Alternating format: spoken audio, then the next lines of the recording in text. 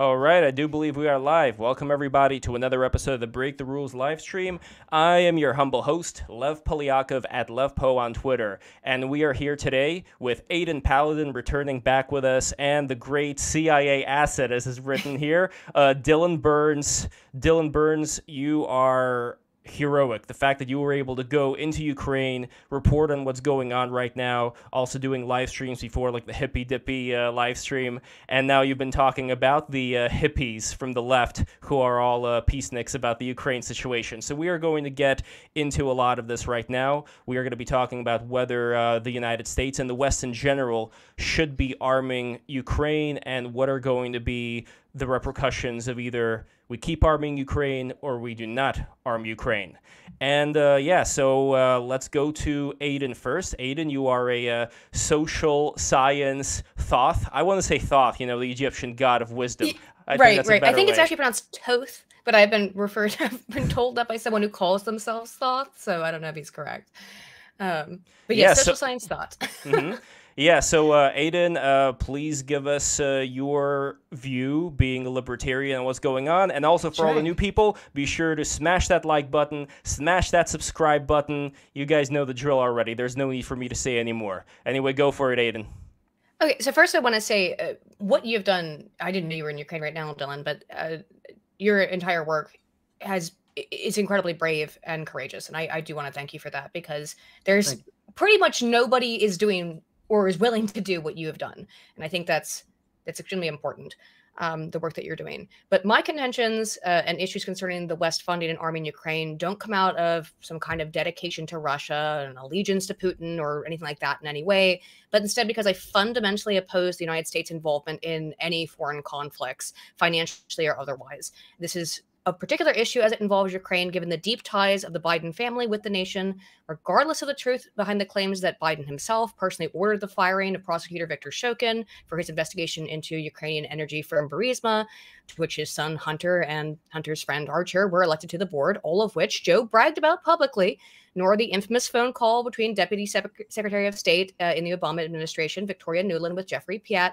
concerning their preference for the election of Arseniy Yatsenyuk to the position of Ukrainian PM, nor the reports of Dr. Olga Bogomolets, always pronounce her last name wrong, Bogomolets, who claimed that the bullets used by the snipers to kill protesters in the Euromaidan had the same handwriting, that's her terminology, as NATO munitions, concerning only the current state of the United States' involvement in Ukraine. It has cost the U.S. taxpayers $75 billion as to date. For a conflict in which the United States is ostensibly not involved. The history between Ukraine and Russia is ancient, and the very idea of Ukraine as a nation is in and of itself in its infancy. The country known as Ukraine today contains regions which have high diasporas of ethnic Russians, such as Crimea and Donbass, but also regions such as Bessarabia, Northern Bukovina, Herzegovina, Krasie, Carpathia, and Ruthenia, which have all historically been parts of Moldova, Romania, Poland, and Czechoslovakia. And its borders were defined under the Soviet regime, under the auspices of the Ukrainian SFSR.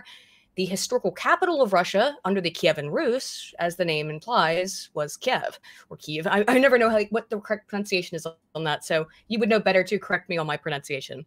While Ukrainians have a unique language and culture from Russians, they share history between the two nations, and that shared history is undeniable and truly ancient, and their current conflict, while lamentable in the softest of terms, is regardless not the concern of a third-party nation such as the United States. It is not the role of a foreign power to weigh in financially or otherwise on the conflicts of other sovereign states, no matter how disgusting or horrifying the realities of war may offend us.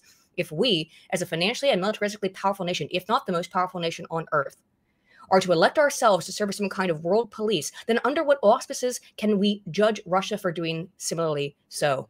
Not a single nation should dictate the borders, actions, or even conflicts of other nations, and thus, while my heart bleeds for the innocent people whose lives have been destroyed, ended, or irreparably disturbed and disrupted by this war, I cannot justify ethically the use of American taxpayer funds to support either side. It is simply not our business, and the fact that it is being treated as such is a vestigial but quickly withering manifestation of American imperialism. All right, Dylan, go for it. Sorry, it's my opening statement. No, it's a very debatey thing, which I think is good. I think it's a change, because usually people just go whole hog sometimes. So, Dylan, I only wrote the opening. I have nothing else, so that's it. Your professional response. Go for it. Sure. So I didn't really write an opening. I didn't know there was going to be like a written I, opening. I didn't But know either, but yeah. I can It's just me. I can just go through what I like to do usually when I talk about the conflict is just start with the modern history of the conflict, because I think that a lot of people don't know much about Euromaidan. A lot of people just started kind of Yep. following the conflict in 2022. But in 2013, late 2013, early 2014, a protest movement started on the street in response to Viktor Yanukovych, who was the democratically elected president of the Ukrainian government. And at the time, the protest movement started because in the middle of the night, he decided he was going to pull out of the association agreement. The association agreement was an agreement that was being negotiated between the Ukrainian government and the EU that would have negotiated visa-free travel, would have negotiated easier trade between Ukraine and the European Union, which would have opened Ukraine up to a lot more markets. That would have been beneficial for most Ukrainians. According to the polling data at the time, most Ukrainians favored these closer ties to the European Union. In fact, Yanukovych promised on the campaign trail that he would enter the association agreement because that it was popular at the time. But due to pressure from the Russian government and them trying to use economic coercion, which included the stopping of trade across the border, this made Yanukovych reverse course because of Russia's deep ties with Ukraine and because of his deep ties with Russia personally and politically. This created a response from people who thought that he had backstabbed the people making this promise, and that response was brutally cracked down upon. Yanukovych hired armed gangs called the Tutushki, which would be the equivalent of hiring the Bloods and the Crips to go and try to disperse protests and provoke protesters, sent in the special services, the Berkut, which is a long history of racketeering, corruption, and police abuse. They tied nails and bolts to around flashbangs and threw them into the crowd. They went and brutalized protesters with metal poles instead of normal police batons. And eventually this would culminate in the massacre of the Heavenly Hundred. Now, I heard some talk about the sniper attacks, and I know that there have been some independent reporters who have said something different to what all the investigations found, which was that the bullet shells were actually in line with police weapons and that the bullets did match that. And I know there is some dissenters, but the overwhelming evidence seems to point towards the brutalizing and murdering protesters on the ground. I don't really respect the people who have come with an alternate idea, because none of them have yet to put those alternate ideas under review not only from investigators who were there at the time, but also just review of other academics. And it's just their own report that they publish without academic who said review. that. Yeah, you're right. And so I do want to just clarify that, because that's something that I know a lot of Ukrainians are really angry about, the Heavenly Hundred being murdered. After the Heavenly Hundred were murdered, the protests spiraled out even more. The protesters got violent in response. A lot of civil defense groups formed on the ground. A lot of the groups that would become kind of known afterwards, like Right Sector and Azov, started to form, or these coalitions started to form at the time. But it wasn't just them. There were anarchist coalitions as well. There were worker coalitions as well, unions and other groups that formed to fight back against the government. And after this started to break down, Yanukovych decided he would try to pass a law to ban protesting instead of trying to reverse course after some offers to the protesters. And that seemed to be one of the final straws that made the protest spiral so out of control that eventually he fled the country. Then, at that point, the Russians took the opportunity to try to secure the security interests in Crimea, invaded in order to try to protect their port. Now, I do want to emphasize that when they took over Crimea, this port, we didn't know for sure if the lease on it was going to be extended for the Russians or not going to be extended for the Russians. It was all still in the air. But to be clear, just what you're talking about, I don't want to interrupt you, but just to be clear about, at the time, the Russians were leasing the port. Yes, they were leasing the port. Okay. They were leasing Sevastopol, and they were well, this is what they said. There was a concern that possibly that lease could be ended. Now, the government did not say they were going to end the lease, and the negotiations were still ongoing about the renewal of the lease, but they took the opportunity to invade by international law, which was illegally under international law, and take over Crimea. Now, there's a conversation about ethnic ties that we can get into later, but that's the basic start to the original parts of the conflict, right? Because there's a lot of talks about, for example, the Victor Nuland phone call, which I've listened to time and time again, and I don't really think that there's anything in that phone call that makes me think that there was American meddling that chose the next leadership. When they were talking about Petro Poroshenko, he was one of very few options of who was going to be the next leader. It would be the equivalent of Emmanuel Macron looking at the current American electorate, the current American election, saying Trump and Biden. Yeah, Biden would be the guy that we like. That doesn't mean the French came in and chose Biden. That doesn't mean that the French came in and manipulated the elections and results. It's that the French know that if they had Biden, they would probably have a stronger Euro-Atlantic trade relationship, a stronger Euro-Atlantic, And so that's the people that they preferred. There's been no evidence that Victoria Nuland meddled in the elections or changed it. In fact, something I want to say about that phone call is in that phone call, Victoria Nuland says the protesters should take the deal offered by the Yanukovych regime. But then the protesters don't do what Victoria Nuland wants and do the exact opposite and don't accept the deal. So if anything, I think that shows that the American government did not have a hold on the situation. They did not control what the protesters were doing, and the protesters were acting independently of American interests. That's the bare bones of the conflict. The Russians would then move in to flood weapons into eastern Ukraine, which has been admitted to by not only multiple Russian government officials and soldiers afterwards, even though at the time they denied it, but they would even put soldiers in there, which would then later get captured the whole time they were denying they were doing it. And this would eventually freeze over after Minsk 1 and 2, and it would be a generally frozen conflict for about 8 years. Frozen as 20 to 50 people dying every year from artillery shelling can be, but frozen relative to the hot war we see today until we came to 2022 when the Russians started the training operations, the training exercises, before eventually they invaded the country with a goal of marching on the capital, disarming the government, most likely replacing the regime, quote unquote, the government in Kiev, they call it the regime, and instituting their either control of Donetsk and Luhansk and the complete change of the government and the state of affairs in Ukraine by force. That is, I would say, the modern history breakdown. The only reason I'm starting with that is because a lot of people only know 2022 invasion and that's it. And so I wanted to lay that out at the start. I think your recollection, your description of that is completely accurate, and I agree with it. So we're on the same page. Cool. So awesome. before we I wanted to make sure that we started there. Now, you had some concerns. Do you want to start with addressing any of those concerns? Any concerns specifically? Well, like Victoria Nuland, for example. Like, I want to make sure that what you said about Victoria Nuland, Aydin, is this something that you would agree with? Do you have any counters to what Dylan said as far as how influential America was? I agree with your dealing with what you said there about, like, well, it's just to talk about who would we prefer. The reason why I think it's not quite that simple is because we're not talking about just anybody having this conversation, right? We're talking about Victoria Nuland, who is Deputy Secretary of State. And in terms of who did end up getting elected was Arseniy Yatsenyuk, which was what they said they wanted. They said, we want Yats. We don't want Oleg Tikhonov, who did have this connection to the right sector and to Azov. They didn't want him. And I think the reason why they kind of elaborated that they didn't want him is they didn't think they could control him. But he's like the Nazi guy, right? But Arseniy Yatsenyuk is who they wanted, and that's who was elected. So regardless of the actual truth, because it's impossible for us to actually know this, to really parse it, it looks very suspicious when the Deputy Secretary of State is making a phone call saying, this is who we want to be in power, when we are during a period of time where the previous regime is being ousted in terms of Poroshenko. It looks suspicious. And I think there's no denying that. Whether or not it's true, I don't know. But I think it's undeniable. It looks suspicious. So I just would want to ask then, because I would assume that anytime there's an election in the United States, there is a conversation in every country in the world, because America's the most powerful country in the world, and what happens here affects the whole world, whether it be with oil prices, the world reserve currency, anything. It could be, I mean, if the American president goes in and decide, I'm just going to print every dollar endlessly, like that could crash the world economy, right? So obviously every country would have some conversation was like, if this guy gets elected, we need to have a plan to engage with him. If this guy gets elected, we need to have a plan to engage with him. And I assume that conversation's happening in France, Germany, and all over the world in relation to the Biden and Trump election.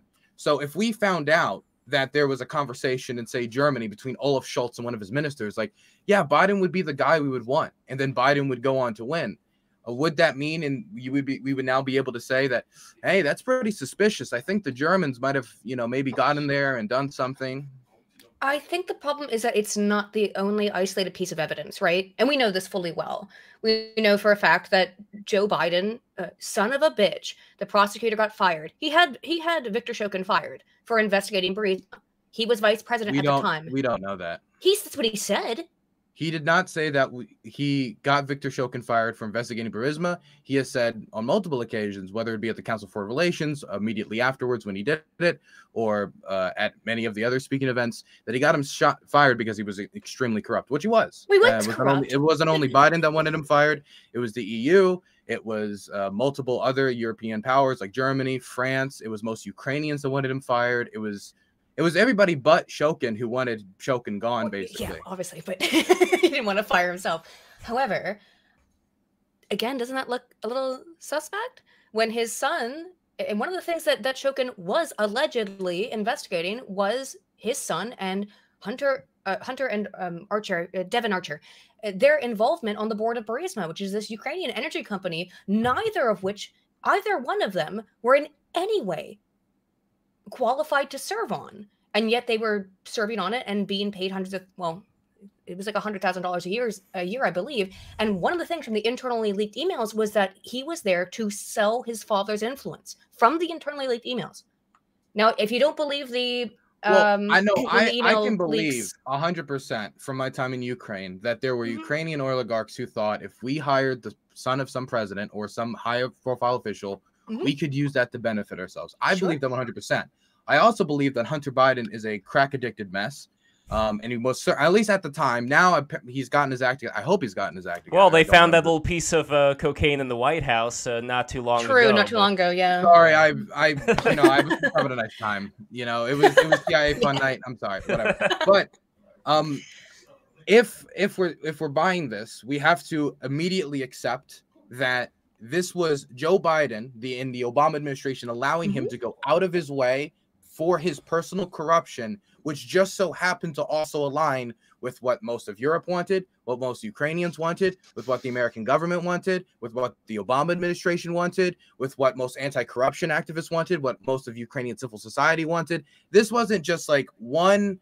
If it was Joe Biden going out of his way to do something that most of Europe didn't want, it was just like, wait, why is the president coming out of nowhere to get the prosecutor of Ukraine fired? At the time, they were reporting it, and this was true, that, it's good that he's fired because he was unbelievably corrupt. Yeah, That's how he was. media covered it. That's how most anti-corruption activists covered it.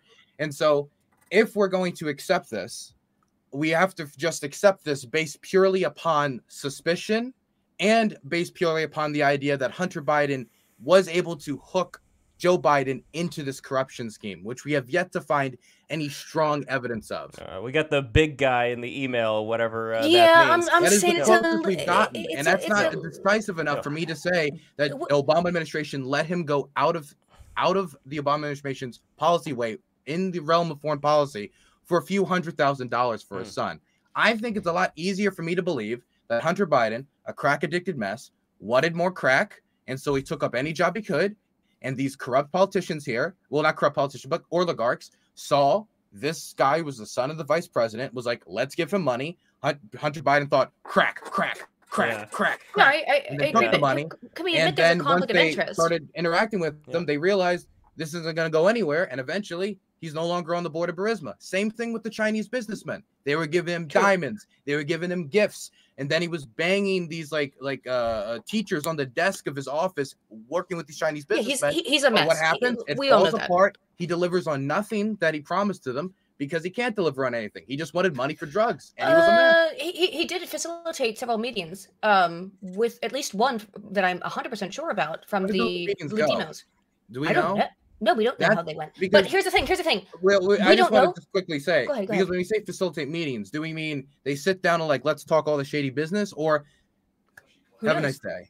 Which who knows? We know for a fact that he facilitated at least one meeting with the head of Burisma, though. And here's the thing, like, we're not going to know the intricate details of this because we can't know them, as with so many of these things that I was talking about earlier. However, they are launching an inquiry into this, aren't they? You think that's going to go anywhere under the Biden administration? You think President Joe Biden's going to allow himself to be investigated? They launched the inquiry. That's true. I think they're appointing like special prosecutors for Hunter Biden. He is being impeached. That's true. We'll see if it goes anywhere. I don't think it will, but that's just my nihilism. Well, let's just to finish my thought here. We don't know the realities of any of this. We don't know the specifics of any of this. However, I think that as external observers, we can note that looks suspicious and is certainly a conflict of interest for the vice president's son to be serving on this Ukrainian energy company for which he has no qualifications. Well, let's take a step back for a moment and look at the bigger picture. To me, this Hunter Biden thing right now is a ant in comparison to the elephant that is Russia going into one territory with the potential to go into another one. And this is something that's been going on for a very long time. It happened in New Transnistria in Moldova. It happened with Southern Ossetia in Georgia. So the pattern that I'm observing, Did I pronounce it wrong earlier? My bad. no, I think you're good. I think you're good. So the pattern that I'm noticing is that Russia keeps going wherever it is not stopped. And if you don't stop Russia, then Russia's just going to keep going. And even though there's a lot of, horrible, horrible things that Russia's been doing to the Ukrainian people right now, as Dylan yourself you've observed, the problem, I think, with a lot of the appeals to emotion that politicians who are pro-Ukraine bring up, for instance, is that a lot of the Americans will counter saying, well, that's horrible, there's a lot of horrible things happening in the world, but at the same time, we are not in a good state here in America with migration, with crime rates, with the economy, and they're going to say, you know what, why don't we go back to what I think Aydin's position here is, go back to the Founding Fathers who wanted Europe to F off and just have us do our own thing. But then to me, the question's always, well, what are going to be the consequences of doing that? So, Dylan, I'm curious if you would want to look into that a bit and let me know what you think. I do want to reject the one premise. The idea that the Founding Fathers was like, America's just going to kind of do its own thing. Even George Washington, when he was laying out the foundation of what is now usually the basis of a lot of American isolationism, he was saying at the time that we need to hold this inward-looking position where we're not getting involved in the French Revolution, we're not getting involved in these other affairs until we get our own affairs in order, because we have farmer rebellions, we have all these other issues that are tearing the nation at its strength to the point where it could quite literally cease to exist. We're not talking about like debating trans bathrooms here. We're talking about farmers with guns taking government storehouses, not, a few guys on a bunch of beer lights charging the Capitol think they're doing a revolution, right? We're talking a lot more mass violent action gets a lot more people killed. But immediately afterwards, we were doing interventions in the upper echelon, the upper parts of Africa against the Barbary pirates in order to secure international And it's all wrong, trade. in my opinion. In my opinion, that was always wrong. That's my position. But go ahead. Well, I'm just rejecting the premise that the Founding Fathers were these bastions of like anti-interventionism or libertarian policies on foreign policy, because some were, but the majority were not. I don't think I said that though. No, you didn't. You didn't say that. I'd say that. Okay. I was responding to the host. Yeah, that's the idea that I find a lot of libertarians have in general, where they think about the founding fathers, and that's their opinion on America just being this completely isolationist place. And look, afterwards, when we look at World War II, right before America entered into the war, there was such a concentration of people who were completely against it, who were, peaceniks of their day, and a lot of them also had Russian agents that were... Alexander Hamilton was also a monarchist, so it's like totally basing everything that you think on the beliefs or statements of the founders, I think, is a little bit erroneous. No, but not more that helpful. But more to the idea that this emphasis on isolationism is something that repeats itself in the history of the United States. Sure. And what I find that's happening today, I know what you think, Dylan, as well, but what I find happens today is that there is influence from abroad on having a lot of these peacenik ideas, especially like you were talking about the left, Code Pink recently. They were going into Bernie Sanders' office and talking about how he's rejecting peace and all that, and how we shouldn't help Ukraine. And this is something that I find has occurred pretty often when it comes to making sure that America does not aid in a war effort by the by the enemy here. In that case, it was back when Russia and Germany were united in a temporary friendship. So we had a lot of these KGB and NKVD agents coming into the United States to influence. Same thing with German agents. So today, I'm not sure what the lay of the land is there as far as who's influencing what. But my more important point here is, what argument besides anything having to do with morality can we give to the peaceniks, to people who do not want there to be conflict, where it is going to be in the United States' best interest to intervene in this war that's going on, where if they didn't intervene, A, B, C is going to happen, not even to Ukraine, not even to Europe, but to the United States. Because again, I think people are very selfish and they're going to think about America first. We want to make sure that everything's going to be good with America. So, Dylan, let me know what you think, and then Aydin, I would love for you to respond. Sure. A few things. When it comes to foreign influence, I think that a lot of these people would believe this, whether or not the Russians want them to believe it or not. There has always been a certain amount of Americans in any foreign conflict who just think that we need to take care of our own. This isn't our problem, or some variation of that. Now, it is true that the Russians have tried to increase that amount. Whether you can look at books taught in the Russian Naval Academy and the Russian Military Academy, and they'll say like the foundation of geopolitics, which is taught to the officer corps. It says in there that we need to create as much discontent in the United States as physically possible in order to try to cause tension between the races, cause tension between different radical groups in order to try to tear at the fabrics of society. Because they understand that Russia is not going to be able to land. Is it current Russian politic though, or is that Soviet? Yeah. That is taught. That is They're taught still doing that. They're still the Soviet. Oh, They're still the KGB. No, that's a modern. That was introduced after the Soviet Union collapsed. Oh my! That isn't like an old. Because I thought that was no, but they were doing stuff. it. But just to be clear, they were doing it back in the 70s too. For example, that famous black activist who is still a university professor. Dylan, please help me out here. What's her name? The radical black. There's a lot of radical communist. She's a radical professor. She's still a professor today. Anyway, I'm gonna look up her name. But anyway, she was a frequent guest of honor in the USSR. You know, back in my parents' day, there she frequently went there. She went to communist Poland. She went all over the place in the USSR. And the motive behind this whole thing was to get a lot of people in Black America to be very angry about the United States. And like you were saying, Dylan, to inflame this racial conflict that was already going on during that time. So that's why I think I don't today, know if you guys saw, but remember that Black Hammer movement? Like the guy who yes, said the black. you remember that guy? Yeah. They all got busted for ties to the Russian government. Right. It was very strange. It was a very strange interaction. I don't think that's totally new. I think that's post-Soviet. I think that's. I don't think that's post-Soviet, but I just wanted to quickly to wrap that point up. The main thing that disturbs me though is how quickly people took up Russian narratives once the war, the shock of the war set off. Because at the beginning, a lot of people were embarrassed because they were saying it's impossible, war was going to happen. There's no way an invasion was going to happen. And in that first month, all those people just kind of shut down and they were quiet and they didn't really know what to do because everything they had built their arguments upon had just fallen apart. Yeah, there was someone who said that just the week before, some public figure who said that Russia's never going to invade Ukraine, and they did. Yeah.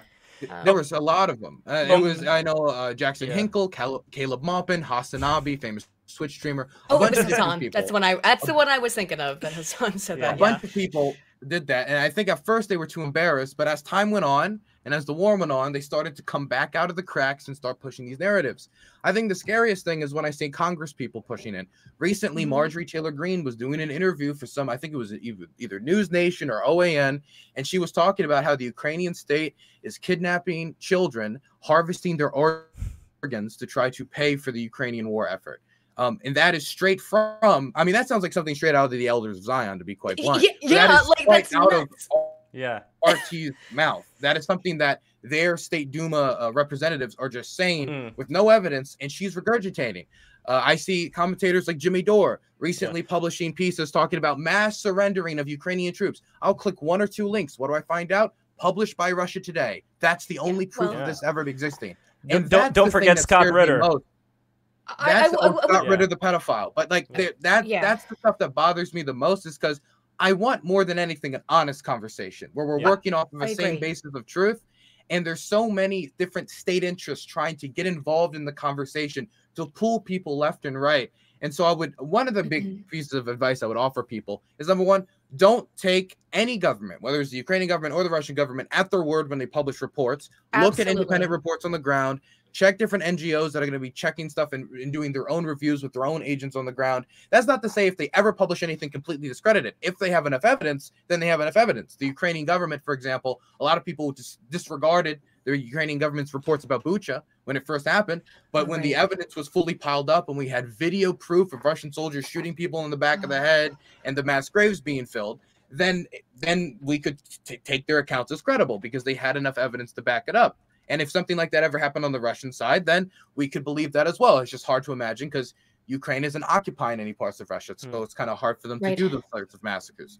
I agree with you. Actually, totally, is don't take any government's word on anything about what they're doing at their word or just at face value. Don't do that because, of course, governments are going to try and flip things. But I would say my only contention on this is that I would say, I don't know if it's still the case, but for a long time, you could not access Russia Today and other Russian state-owned media websites from the West when the conflict began. And it was also coming out of, remember that, of course, the 2020 election and the 2016 election in the United States, 2016 election in particular, was blamed on Russian hacking. And Hillary Clinton has never rescinded her statements on that, and she's been adamant about maintaining them.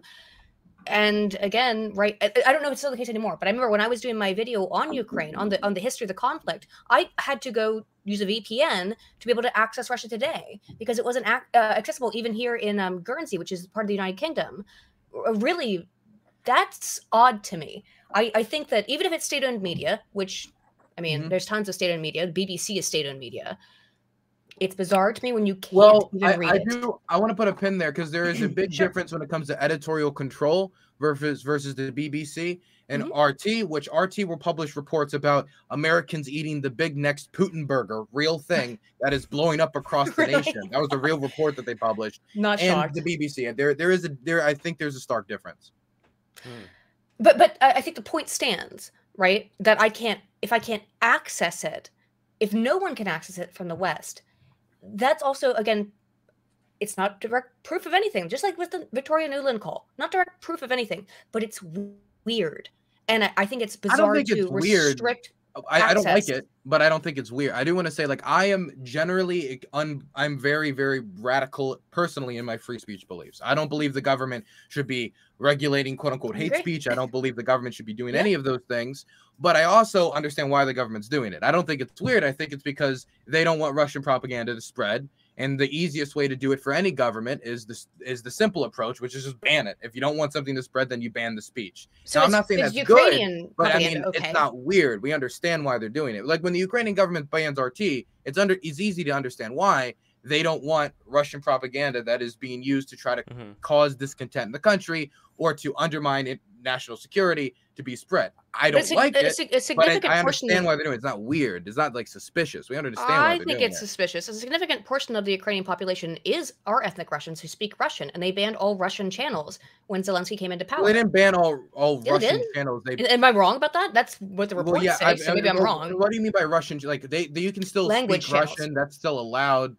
You can still like have Russian speaking shows. But if it's a Russian show as in Russian state media, Russian state publications, no, you cannot allow that. That is not what is allowed.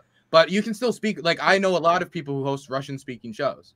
Okay, so my information on that probably might be wrong then, but that was what the reports. Well, I'm not there. You're there. You're the one who knows. Here's another example with the church. So Tucker Carlson was talking about these falsehoods of his having to do with Zelensky is persecuting all those poor Christian priests. Meanwhile, you have the Ukrainian branch of the Orthodox Church, which is fully active, no problem with people going to worship. But the church that was specifically persecuted had members who are still to this day members of now it's the FSB. Back then it was the KGB. So, for example, Father Cyril, who is the head of the Russian Orthodox Church, he was a KGB dude. He was spying on churchgoers for the KGB, and this is the kind of stuff that Ukraine ends up hammering down on. By the way, guys, just quick, that was an evil thing to spy on your fellow church members for any government organization. Crazy. Yeah.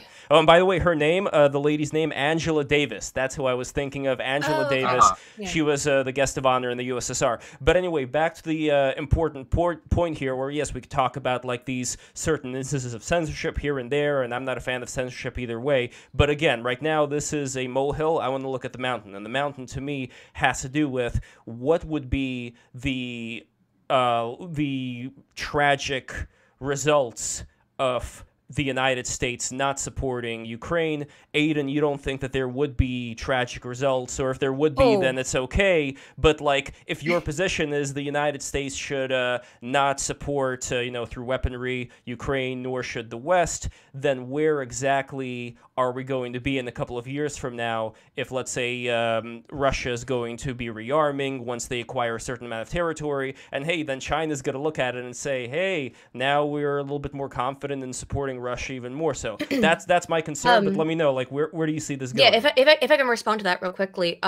First of all, I don't think we should be involved in this conflict because I don't think it does involve us. This, like I said in my opening statement, this is a really ancient conflict that is more complex than, and Dylan described a lot of the stuff that had happened since the Euromaidan, but it goes back centuries, actually. The idea of Ukraine is 30 years old.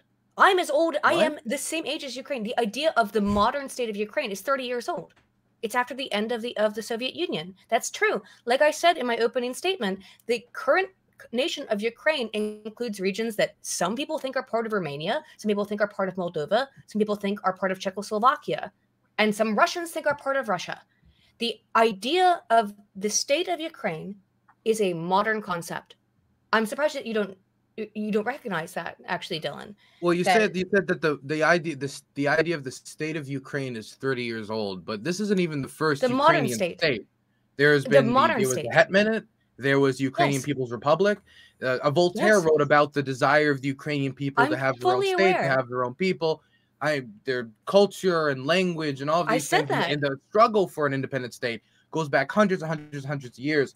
As in the modern incarnation of the Ukrainian state, this specific government goes back 30 years. But if we were to say that, then we would say, okay, but this Russian government we see today, that only goes back 30 years. So, like, do they really have a claim to Moscow? Do they really have a claim to all this other territory? Sure. Like, if we would have to apply that standard equally to everyone. I agree, and of course, there's people who think that America being colonized by white British people largely is also a horrible crime, and it should go back to the native peoples. But however, I would say, like I just said, the modern state of Ukraine includes regions that many people in other nations believe are their clay, right? In terms of Moldova, Romania, Czechoslovakia, and Russia. Oh, and Poland as well. Poland, yes. We could just say, though, that those countries you just named, none of them are making claims to that Ukrainian territory, and all of them They have been, though. I think the Romania might be the only one that slightly flirted. Not Romania. Hungary is the only one I know that slightly flirted with that, at least in recent years. I don't think the Romanians have said we're going to take this land or that land belongs to us. The government doesn't make. But if you ask Romanians, they will say that part of certain nationalist Romanians, but it's not a hot button issue in Romania. Like, they don't really care. Yeah. My point is just that because Ukraine as a country, what it is today, was the borders were created by the Soviet Union under the Ukrainian SFSR. Yes. Yes. They did not exist 100 years ago, those borders. That is true for, I think, the majority of European states. Yes. So, but my point is that what is Ukraine is contested and has been, what is Ukraine today is contested by some people. And that includes the Russians who think that by the way, that, that Crimea and the Donbass is their land. Well, I'm not saying they're correct, but they think that. It's not really contested by, I think it is contested by some people, but it's a very small minority of the overall population of the earth. Of Russians? That contest.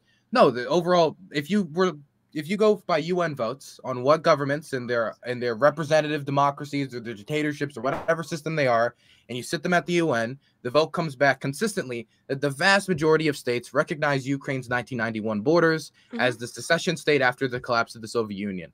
And the only governments that don't seem to be, in this order, Russia, Syria, as in Assad Syria, North Korea, Eritrea, which is known as the North Korea of Africa, and I think Belarus. And I might be missing one. I think it might be Venezuela, the paradise of Venezuela. And those are the only countries that I know of that don't recognize Ukraine's internationally recognized borders. I don't even think the Hungarian government votes against that. I'm not saying that countries don't largely recognize them. I'm saying that, well, for example, saying that the position you're putting forward is a radical minority position, mostly held by nationalists. Maybe. I don't know. I don't have a study in front of me that has the exact population of Russians or Ukrainians or Romanians or Polish or Moldavians who agree with that sentiment. Is it an issue in Romania at all? For some Romanians, from what I've heard from my one Romanian friend, yes, but I don't know. That's a sample size of one, so I don't really know. Andrew Tate.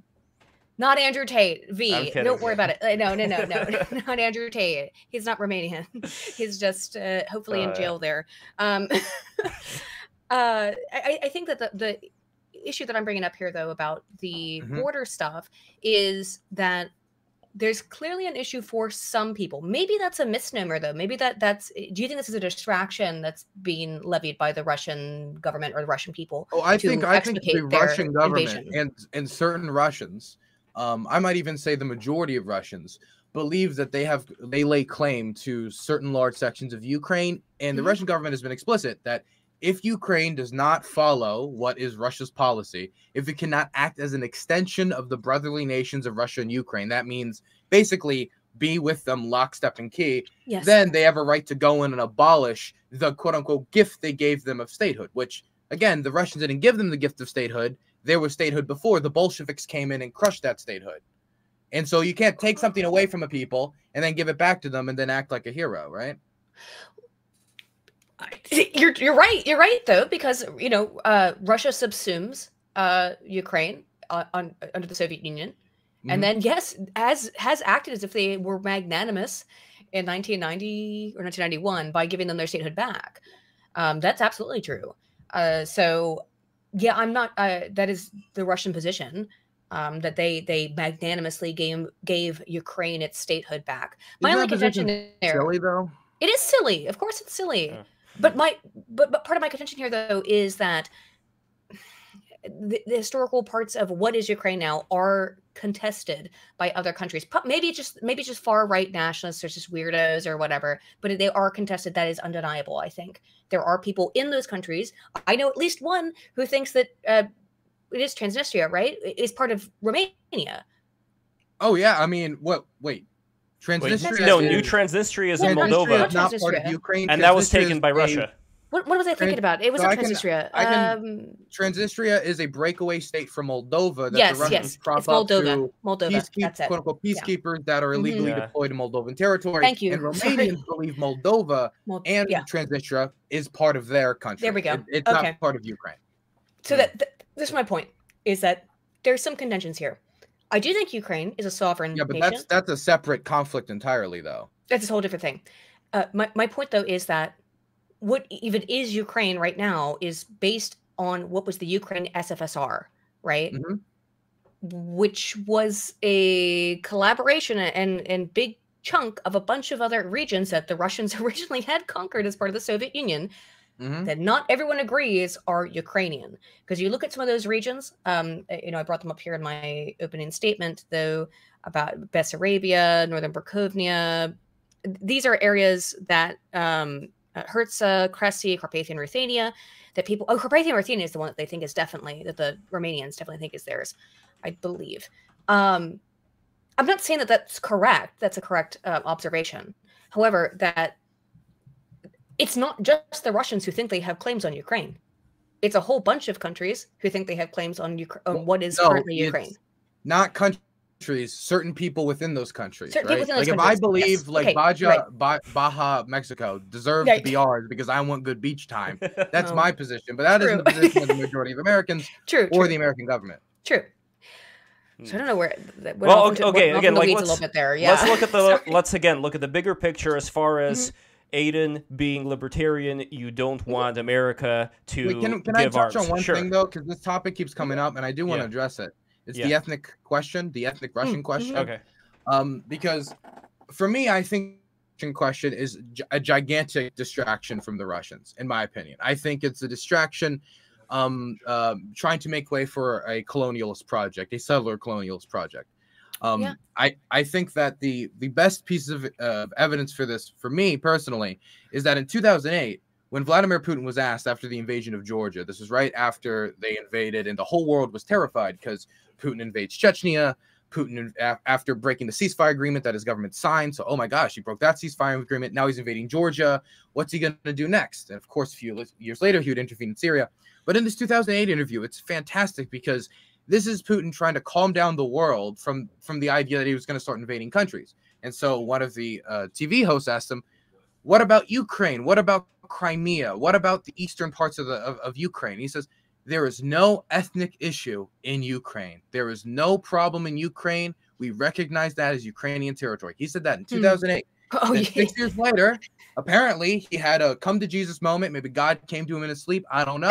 Apparently, Nazis have taken over everything in a time of 6 years. And Let's get rid of that fucking Nazi shit. That's so stupid. And I report on it in my video I made about it, but it's so dumb. Sorry, continue. Oh, and you know who was saying that, by the way, back in 2017? Somebody who should have known better. The Red Scare girls, Anna and Dasha. They were repeating things that, as educated Russian women, you would know better than to say that unless you're doing that on purpose. But anyway, are there Nazis in Ukraine? Yeah, but there's Nazis everywhere. It's like 0.1 of the far right nationalists got a vote in the Ukrainian parliament. I remember, like in the recent election. Yeah, 3.2% overall.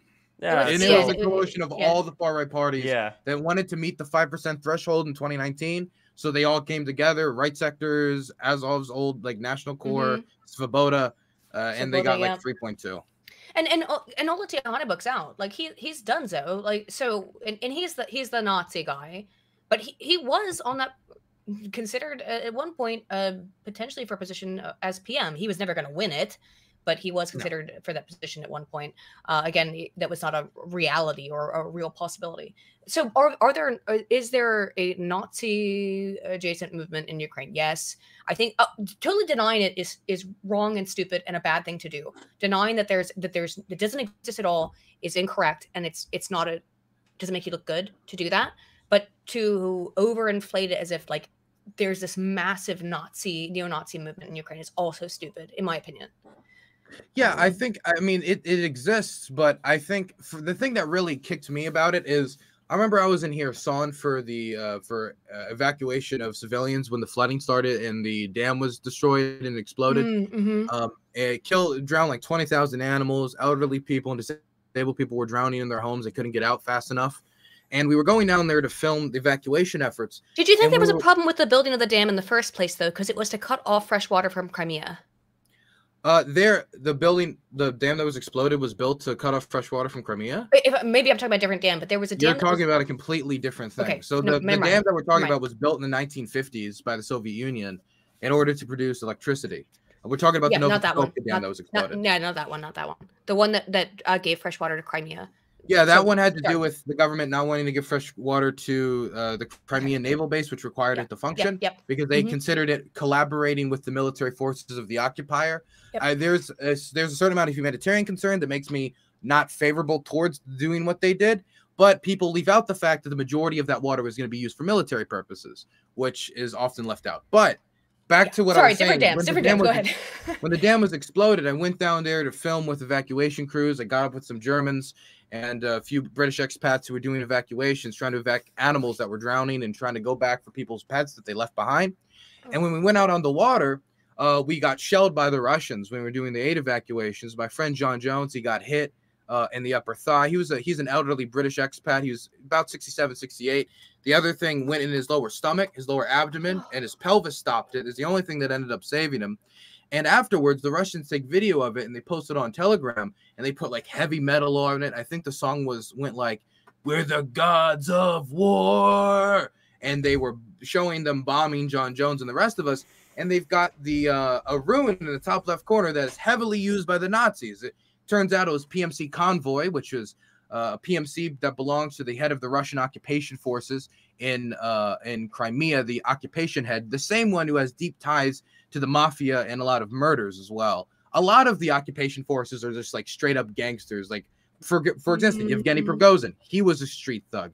He was somebody who was deeply involved with organized crime. The head of the Denis Pushilin, the head of the Donetsk occupation, heavily involved with organized crime, like the the AAA marketing scheme, that fraudster. Well, the entire Russian government, by the way, is organized crime. That's like a neo-Nazi symbol on the corner of a video of them showing aid workers. In this, like, no, it was a different rune. It was a different rune. Yeah. Who cares? There's a bunch of different runes. Yeah, you get. I got but it. Them combined with Rusich, which is an openly neo-Nazi militia, it's hard for me to take it seriously that you care about stopping neo-Nazism if you're sending neo-Nazi militias to fight neo-Nazism. It never connected with me. I never bought it. No, it's a I dumb. think it's trying to Yeah. beat up Slavic sentiment because Slavs hate Nazis for good reason. And so if you can call your Yeah. opponent Nazis, then you've got a reason to go fight and kill people. I mean, and the history behind that, it's very old. It goes back to, again, because like, why did the Ukrainians join with Hitler's regime in the first place? Because they wanted their independence. So that was from Russia. That was why there was any kind of Ukrainian sentiment that aligned with the National Socialists in the first place.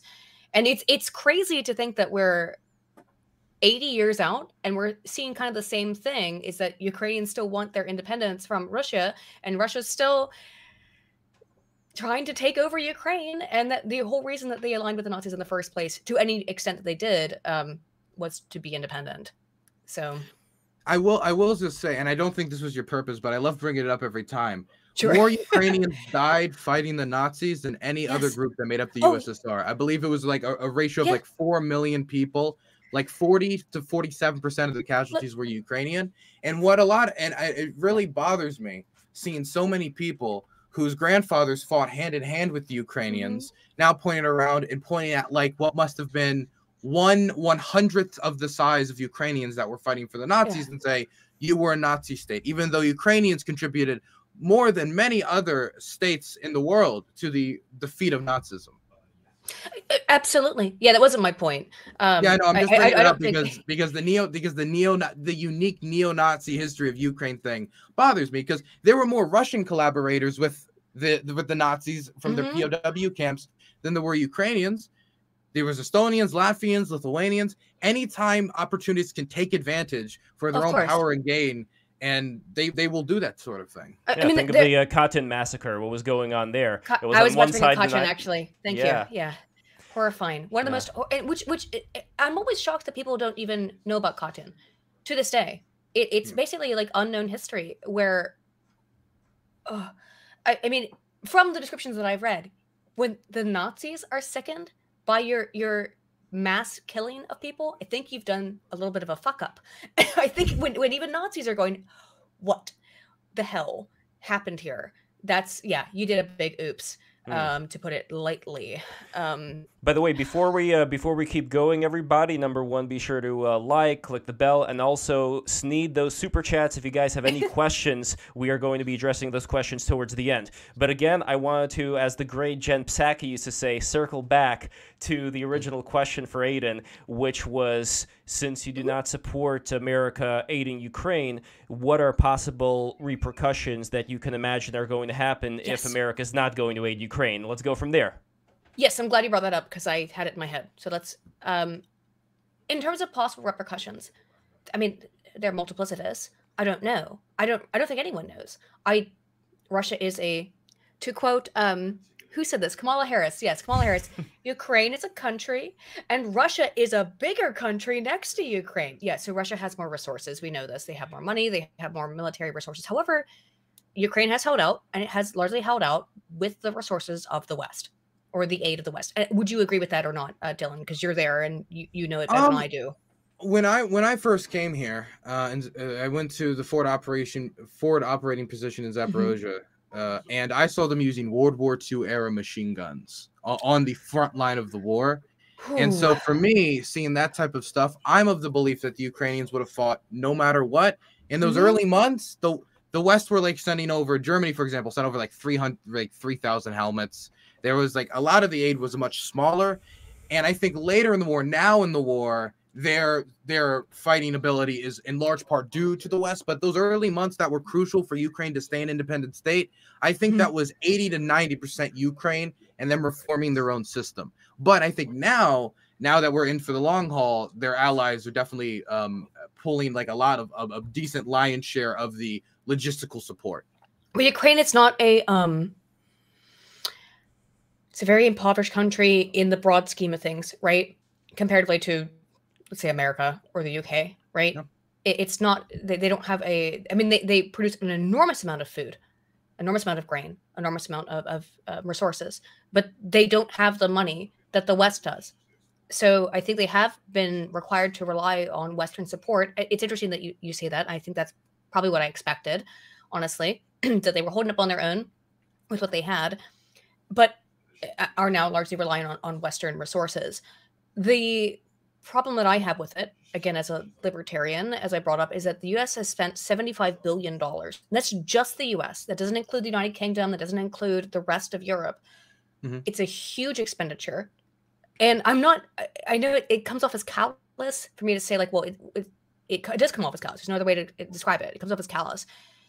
But I don't think it's callous. It's just not it's not our war. It's not our conflict. So for me, I can't justify I've said this before, talking about this, the Ukraine thing, but I live on a really small island with about 85,000 people. Not even, I think probably like 75,000 people. And right after the war started, I went down to a crepe shop in town, and there is this deific mosaic of Zelensky in front of their shop. Like, he's like painted like Jesus. And I was like, what is happening where this small island off the coast of England and France is painting a deific mosaic of Zelensky, and every other house has it. Well, not every. I'm over exaggerating, but you see all these Ukraine flags flying here in Guernsey. That's bizarre to me. I do think it's a lot of it's virtue signaling, and I don't think it's about actual concern about any of this. And I really don't think it's the West, in the West broadly speaking, in terms of America and the UK. Can I defend the world's wine moms for a moment? Go ahead. Can I defend the wine moms? Yeah, go ahead. So I think that a lot of people in those early months really connected with Ukraine's struggle. That they heard the plea that Zelensky made very well. He has a history of he's trained in media. He's an actor. He's a very good public speaker. He's very human in the way he presents himself in comparison to a lot of other politicians. He's not. Have like you seen the TV show? Do you speak any Ukrainian? I didn't like it. I didn't like the show. I've watched a little bit of it. It was okay. There's like a very different humor here. There's a very different humor here. But I didn't like the show Servant of the People that much, which my audience dragged me through the mud for. But I think that a lot of people saw those massacres, saw Ukraine's struggle for democracy. Many of them started learning about what was really the West ignoring what was happening in Ukraine for 8 years, or just kicking the can down the road, hoping that the problem would solve itself with no plan in place on actually how to resolve it. And then they connected with that story, and you could see the polling data shift for people wanting to support them. Americans, for example, remember the idea of have a very favorable idea of a nation fighting for their democracy against an authoritarian monarch-style system that's coming to try to rule over them. And if you talk to a lot of Ukrainians and how they talk about Sich and the history of Ukraine and that type of Cossack freedom, a lot of Americans will really connect with that. Like, oh, yeah, I know that's kind of like our cowboy freedom down here in Texas. Oh, yeah, that's kind of like that kind of freedom that I have down here. And that connection that a lot of people made, as well as seeing just the horrific atrocities that were being done in what was these, these quote unquote cleansing operations. That's what the Russians called it in their internal communications. That's not a term I'm using.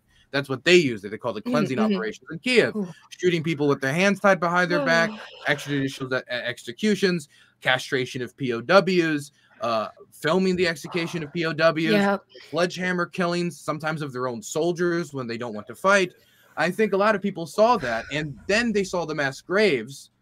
And when you're finding over 440 bodies in a village of a small city of like 16,000, when the majority have already fled, these are slaughters that we haven't seen since the genocides in Yugoslavia on the scale of the slaughters. And so I think that them feeling powerless to stop that violence they see, they're trying to search for some way they can voice like, this is wrong, we said never again. And we're seeing on the same continent a ethnicity trying to have their national identity, everything wiped off the face of the earth in occupied territory, which the Russian government has admitted to at this point. That is the goal. We can see it from how they're taking these kidnapping children and bringing them to patriot camps in Russia. And so I think that them feeling powerless in that way and wanting to just show some sort of like, yes, I agree with these people who are fighting for their freedom. We sympathize with that. I have a history from my family in Ireland who fought for freedom. I have a history of my family in this country or that country, and we fled to America as refugees and immigrants, and we see the cameras. So I understand that it might be cringe when wine moms engage in politics or foreign policy, especially if they don't know all of the intricacies of it. but I think it comes from a really good place, and I think it makes sense that they responded in that way. I guess what. By the way, I agree with everything that you said, like completely. That was I believe that's absolutely where the support came from. That's the why mom, but it is based on like truly, I think, deep empathy that people have, and it is kind of great that people have so much empathy in this world, which is so weird and fucked up in so many ways, and yet people are still able to have that kind of sympathy and empathy. However, what I worry about is that we are looking at, in terms of America's involvement. No, America's not involved directly, militaristically, but I don't want this to be Vietnam.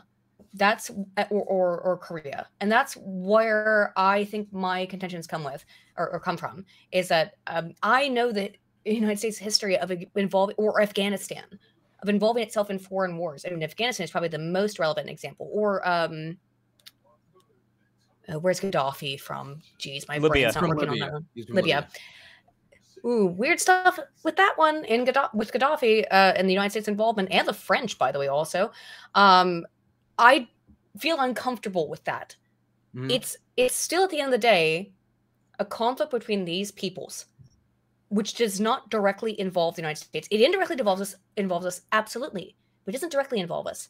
And that's where I find myself at conflict and at odds with this, is that I don't think it's our place ever, honestly, to involve ourselves in foreign wars. I don't think the United States should have been involved in Afghanistan. We shouldn't have been involved in Libya. We shouldn't have been involved in Korea or in Vietnam. And that's really where my contention is. And when it comes to the Vietnam comparison, the Russians don't have a bad memory of the war in Vietnam. We have a bad memory of the war in Vietnam. And so if the comparison is being made, I think that Americans would have to switch places, because we're not the ones sending our troops over there to die. It's the Russians sending their troops over there to die. In this scenario, we're the Russians supporting the Vietnamese, we're the Americans supporting the Ukrainians, not putting our troops on the ground to die, but supporting them financially and with weapons. And so I think that these bad memories we have of Vietnam being a failed war, if you ask the Soviet officials if it was a failed war, they're going to say, no, it was a massive success. If you ask the Vietnamese if it was a failed war, they're going to be like, no, we won. Of course it wasn't a failed war. If you talk to average Russians at the time, they're going to be like, we helped another country liberate themselves from the scourge of global capitalism and degenerate, whatever. I'm sure that's true. Was. And so I feel like that bad memory might be the wrong. I think citing Vietnam isn't completely wrong, but I think that the trauma that Americans have with it. I was raised by a Vietnam veteran. I was raised by my grandfather. I don't think that is being directed in the right way, because we would have to switch our places in a way there. As for the $75 billion, now this is just a quick point, and I like to bring this up.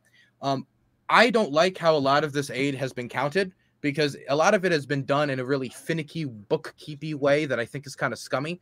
For example, let's say we make a Vietnam troop carrier. We have one. We'll take the original construction price when it was made in 1962, and we'll use that instead of what it is worth now, and we'll say that's how much we sent over. And then that would be worse. That would be worse, though, for the calculation. It would no. It means we're taking the original amount. Let's just say it's 10 million, even though now it's worth 2 million, and we'll say we sent $10 million in assets over. But in terms of how much it was over 2 million. But in terms of how much it cost to make via today's money, that's how they're getting the calculation. Yeah, so they're saying they sent over more than they actually did. That's what I'm saying. I get you, but I don't think that's an inaccurate calculation. To say that, like, it cost in today's money this much to build the fighter jet or whatever that we sent over. I'm not sure that that's an inaccurate what I'm saying is, if something was made in 1960 and it cost 10 million then, are we but we don't use it, entirely and it's in like 1960 era technology? Because I know, like, we Poland are did a lot of that. We sent over a lot of Vietnam era troop carriers. We sent over. I know that the Polish sent over a lot of old Soviet tanks that they had in their stockpiles. Yep. But a lot of how it was counted is they would say the original number, even though it's not worth that anymore because it's old. Now it's only either it's rusty, it has problems, pieces are missing sometimes that they have to replace. It's just like outdated. So at the time it was top of the line, and so it was worth a lot more. But now it isn't. And so a lot of times countries would say they would count the full amounts of what it was worth originally to bloat up how much they've sent, so they can say they've contributed more, even though they haven't. And the United States practiced that in a lot of counting of its aid. They also tried to include replacement costs, which I think was the peak of scummy behavior. trying to include replacement costs when talking about these aid products. But that's besides the point. We have certainly spent billions of dollars in aid and sending it over. Yes. I do think it is the United States' place to support Ukraine, especially considering the commitments that we've made to them before. When we asked, they're not part of NATO. Well, they're not part of NATO, but that doesn't mean we can't have other commitments to them. And we did have other commitments to them. We asked them to give up the nuclear stockpiles under the idea. And they did. Yes, and they did. Under the idea that if they gave up the nuclear stockpiles, the United States and Russia said this too, but Russia's obviously not going to do this, that the United States and Russia would come to their aid and support them if their territorial integrity was threatened. Yes. Everyone knew at the time that a nuclear stockpile was the #1 guarantee of sovereignty. No one's going to invade a country if they have the ability to nuke one of your major cities and wipe it off the face of the earth.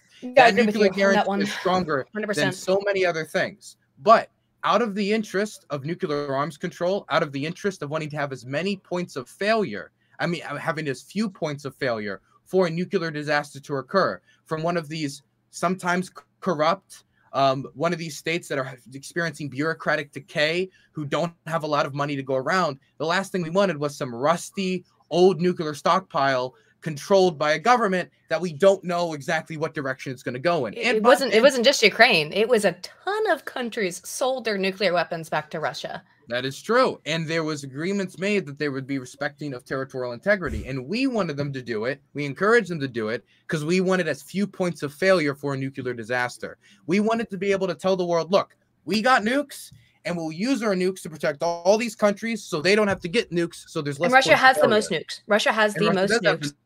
Oh, by an insane amount. You ever see that video where it just shows you the visualization of how many nukes Russia has compared to every other country? It's unbelievable. They do have a lot of nukes. A lot of them, though, are like, they're old, so like very old nukes, but a lot of them are like smaller tactical nukes. They're not like this, like the very large, but still they have a lot of nukes. They are not Tsar bombas, they're the most right? stacked up nuke country of all the nuke countries. Well, Dylan, just some real quick, my clear large point is that if we're going to make these types of commitment to countries and ask them to give up that ultimate form of security, and we want to encourage other countries down the line to also participate in denuclearization, which I think is beneficial for everybody on the earth, then we're going to have to respect our security agreements we make with them.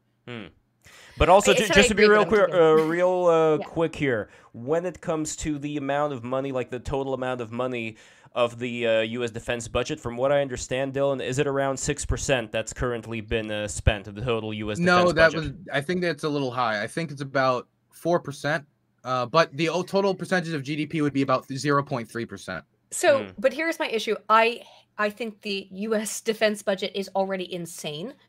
I don't like how much we're spending on any of it. I mean, I'm a libertarian. At the end of the day, I think most taxation is theft. Not all, but most. So sorry, I have to throw out my libertarian taxation is theft thing there. But can I ask a question? You said you're. Sure. I heard somebody told me you're a libertarian monarchist. Is that true? I am. Yes. So can I take a guess at what it is? Having done no research, because I want to see if I'm just vaguely right. Sure. So having done no research and just having it flip in my mind for 24 hours, is it that, you know, instead of trusting some large spanning bureaucracy that reaches into communities all across the country, you centralize a small amount of power around a few figures in order to make it so the government doesn't really interact with you on a day-to-day life unless it's absolutely necessary in, for example, nuclear disaster or something like that?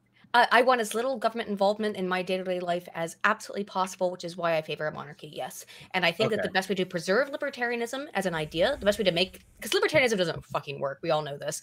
But I agree. Obviously. But the only way to make it work is under a monarchical system. That's why I'm a libertarian monarchist.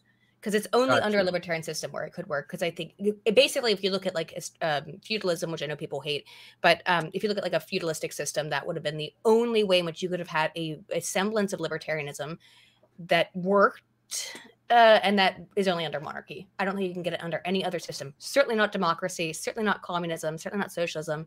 It's only under monarchy, and under which I think it. And then you get a king and a queen and a cute prince. Yeah. And it's also called feudalism because there's a few dolls around for people to play with because they're working all the time in the fields. No, do you wait? You really want to bring that one up? All right, go for it. You didn't know that people the in holidays had more holidays than they do now. They worked less days of the year. But now in a farming system, I don't want to get into this. All right, but, yeah, we'll save that for another time. It's what the argument I'm making is fallacious. So just ignore it. It's bullshit. So maybe they're made like little dolls out of straw or something. It's a nice like argument to make about numbers, but it's fallacious. No. So before we get into the cost aspect, which I think we could talk about in a moment, and I have some interest. I think I have some things I wanted to touch on there. I wanted just a response to what I said about nuclear arms control, because I think that's something that is clearly with not only the United States interest, but that's in the interest of the world. It's part of the reason why the Chinese, even though they're buying Russian crude exports, even though they could never make up for what they've lost in Europe, they just don't have the infrastructure in place.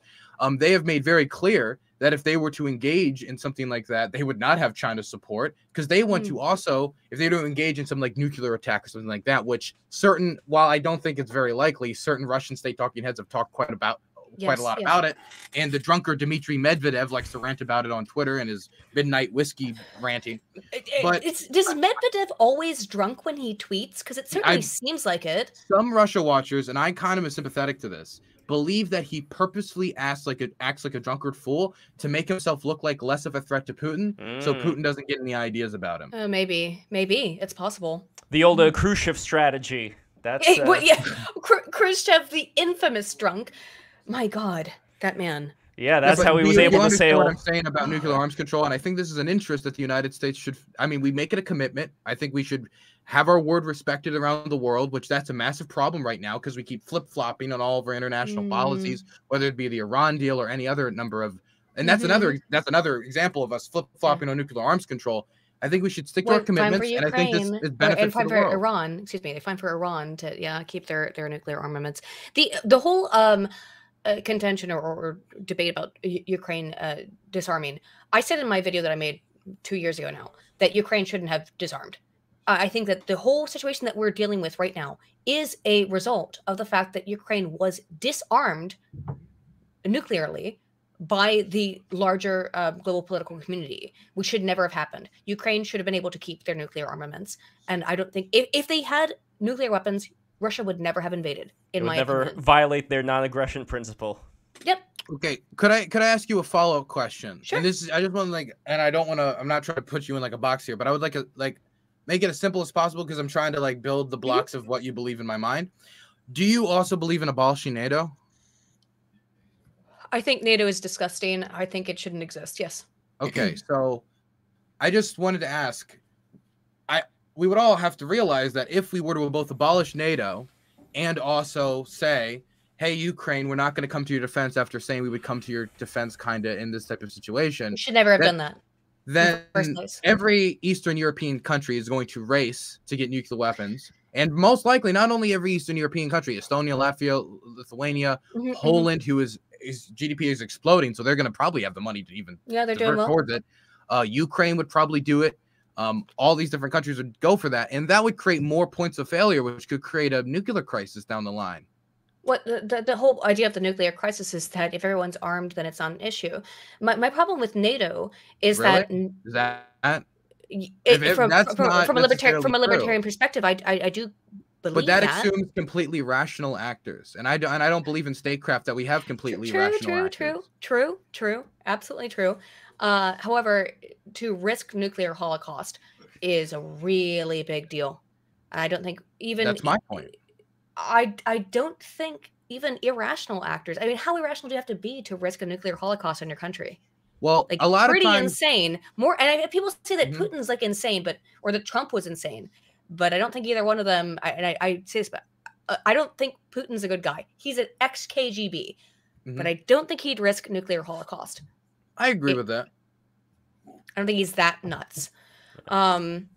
And by the way, a lot of the Russian oligarchs. I forgot it. A lot of the Russian oligarchs, they have a family, especially their kids in the West, in Europe. You know, they're living a lavish lifestyle there still. So I don't think they would want Europe or the United States, where their kids are at, to get nuked. But the other thing here that I think we got to keep in mind is we are going to set a really horrible precedent if any country like Russia, for example, could say, we're going to nuke you if you don't allow us to acquire this territory. Once people start to give up territory whenever those kind of threats are made, then all bets are off. But isn't that what the U.S. has been doing for 100 years? But here's the thing: I see a big difference between the United States don't. and Russia as far as how they handle things. I don't know, Dylan, what do you think?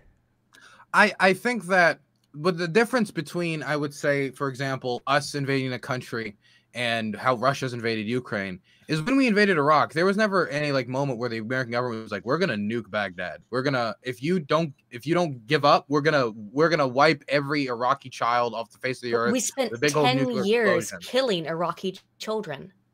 Well, yeah, but that's not really my point. Is the morality Sure, of the sure. invasion of Iraq? Yeah. I don't like the invasion of Iraq. My point is we never waved the nuclear button around when we were invading Iraq. Same thing with Afghanistan.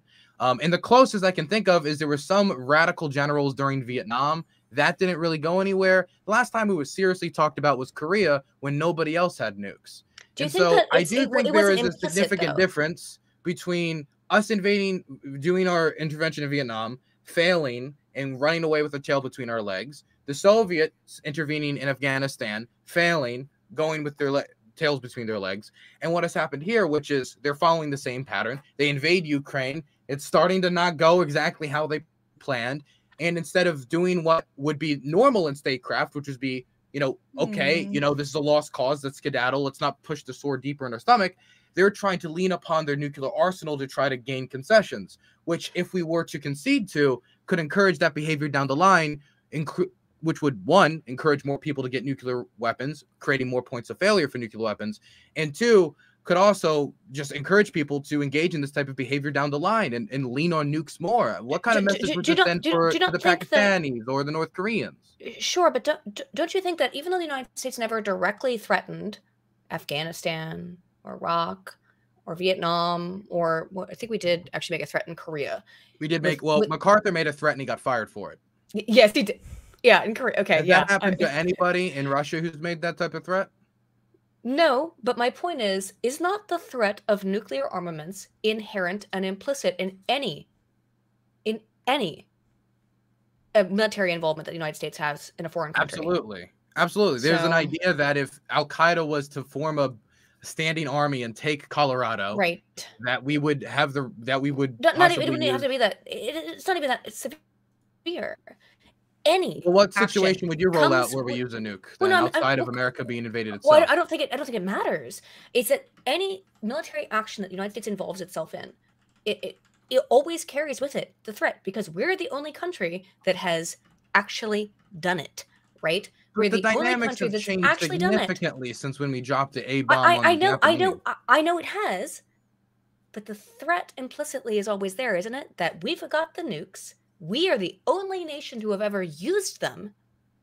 Isn't that implicitly terrifying? I don't think the second part really matters all that much, because the dynamics have shifted. Well, no, because the dynamics have shifted so much. When you are the only country with nukes, and then that changes to there are multiple countries with nukes that have stockpiles that can destroy the world, the dynamics have shifted so much that really judging other country having nukes to after other countries having nukes, nuclear policy, is almost impossible, because now there's a world-ending potential, when before all that would happen is we wipe a city off the face of the earth, right? That doesn't mean the world can end or we have our own cities wiped off the face of the earth.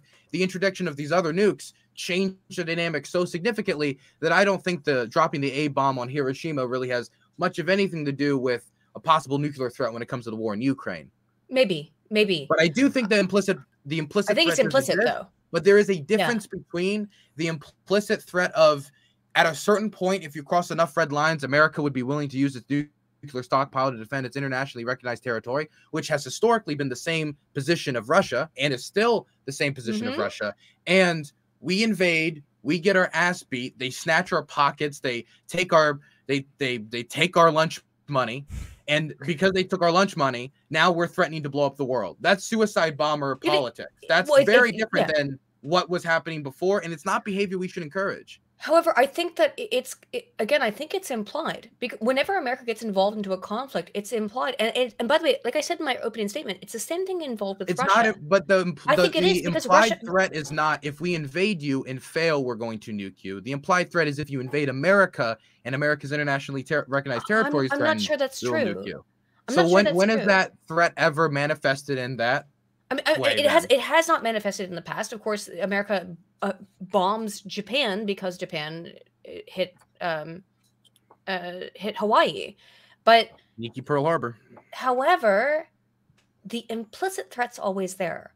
And that's what I think actually matters about it. And it's not just America, by the way, because again, like I said, the country that has the most nukes is Russia. If Russia has the most nukes, are they all useful? Do they all actually work? I don't know. I would probably guess that a whole bunch of them are not functional, despite the pure numbers calculation.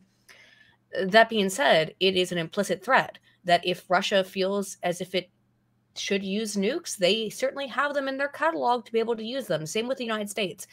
And that is why I believe people or countries are afraid of the United States, and rightfully so. And why they're also afraid of Russia, and rightfully so. But I don't actually think that the nukes is the main motivator to what makes people afraid of the United States. I think what makes most of America's enemies afraid of the United States is the fact that within 20 minutes we could hit a pin from a 2,000 miles away with one of our Reaper drones. That's the thing that's terrifying about America, is that we have eyes and ears and bases everywhere. When you talk to Al-Qaeda fighters, they're not saying we fear the day America drops the A-bomb on the Taliban headquarters. No, yeah, I think the day of the nuke is honestly over, but it is still this like thing in the back of people's brains. Rightfully so. Of course, but the thing is that implicit fear exists with every single nuclear armed state. That exists with China, that exists with Russia, but the explicit threat has always been, and I think that the implicit threat has always been around that, is that if Russia's internationally recognized territory is threatened, if Russia's territory is threatened, then they can use the nuke.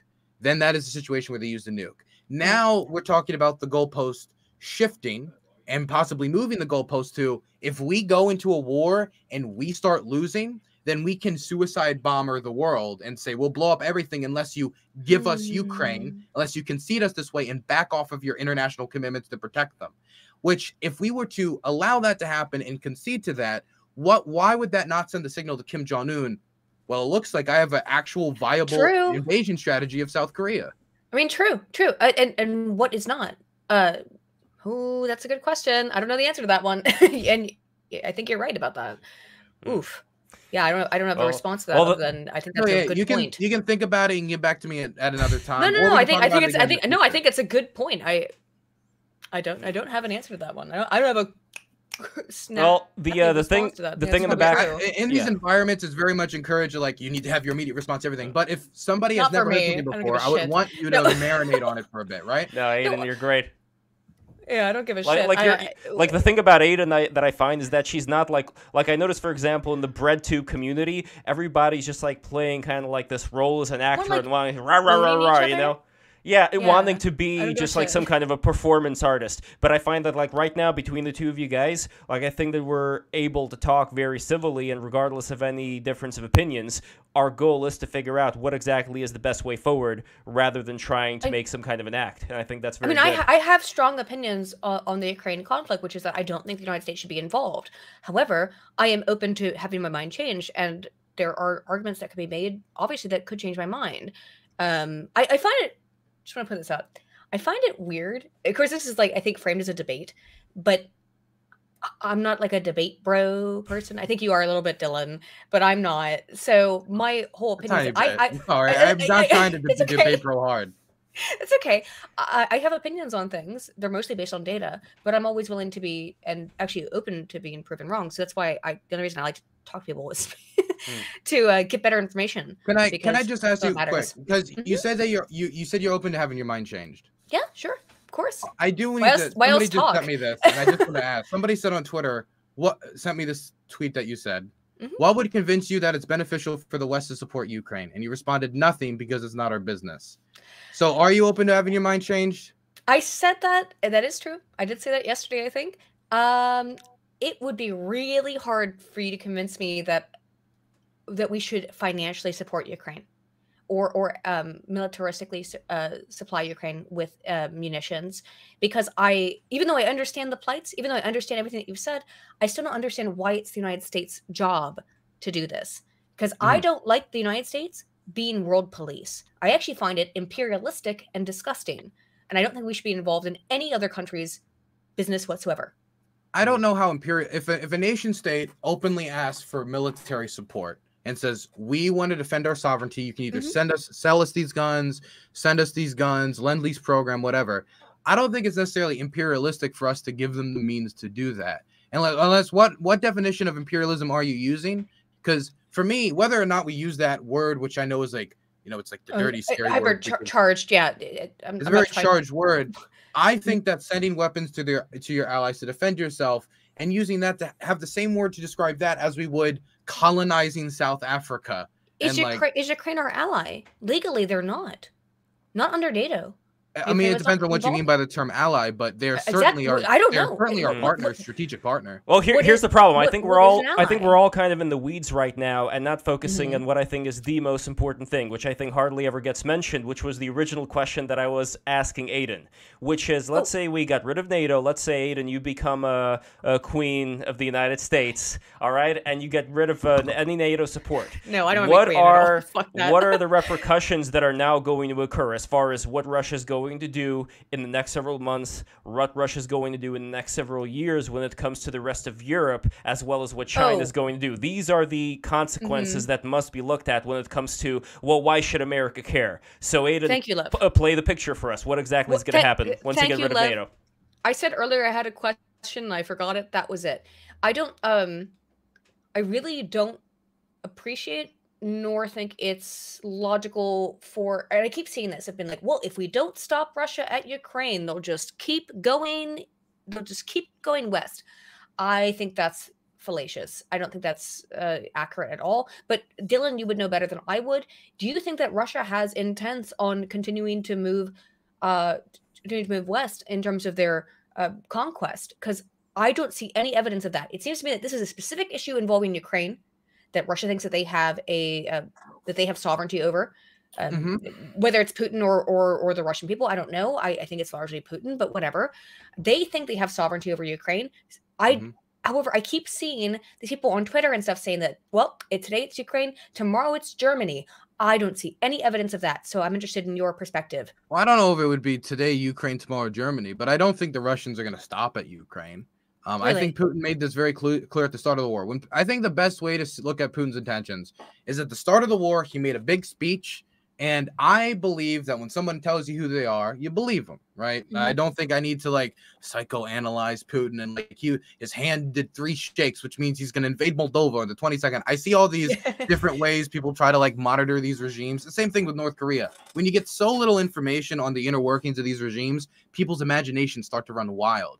But at the start of the invasion, Putin laid out a framework that he could use to intervene in most post-Soviet states, which was that Russia is the inheritor of the Soviet state, and they gifted all of these countries, including Ukraine, their sovereignty: Estonia, Latvia, Lithuania, Poland, Romania, Moldova.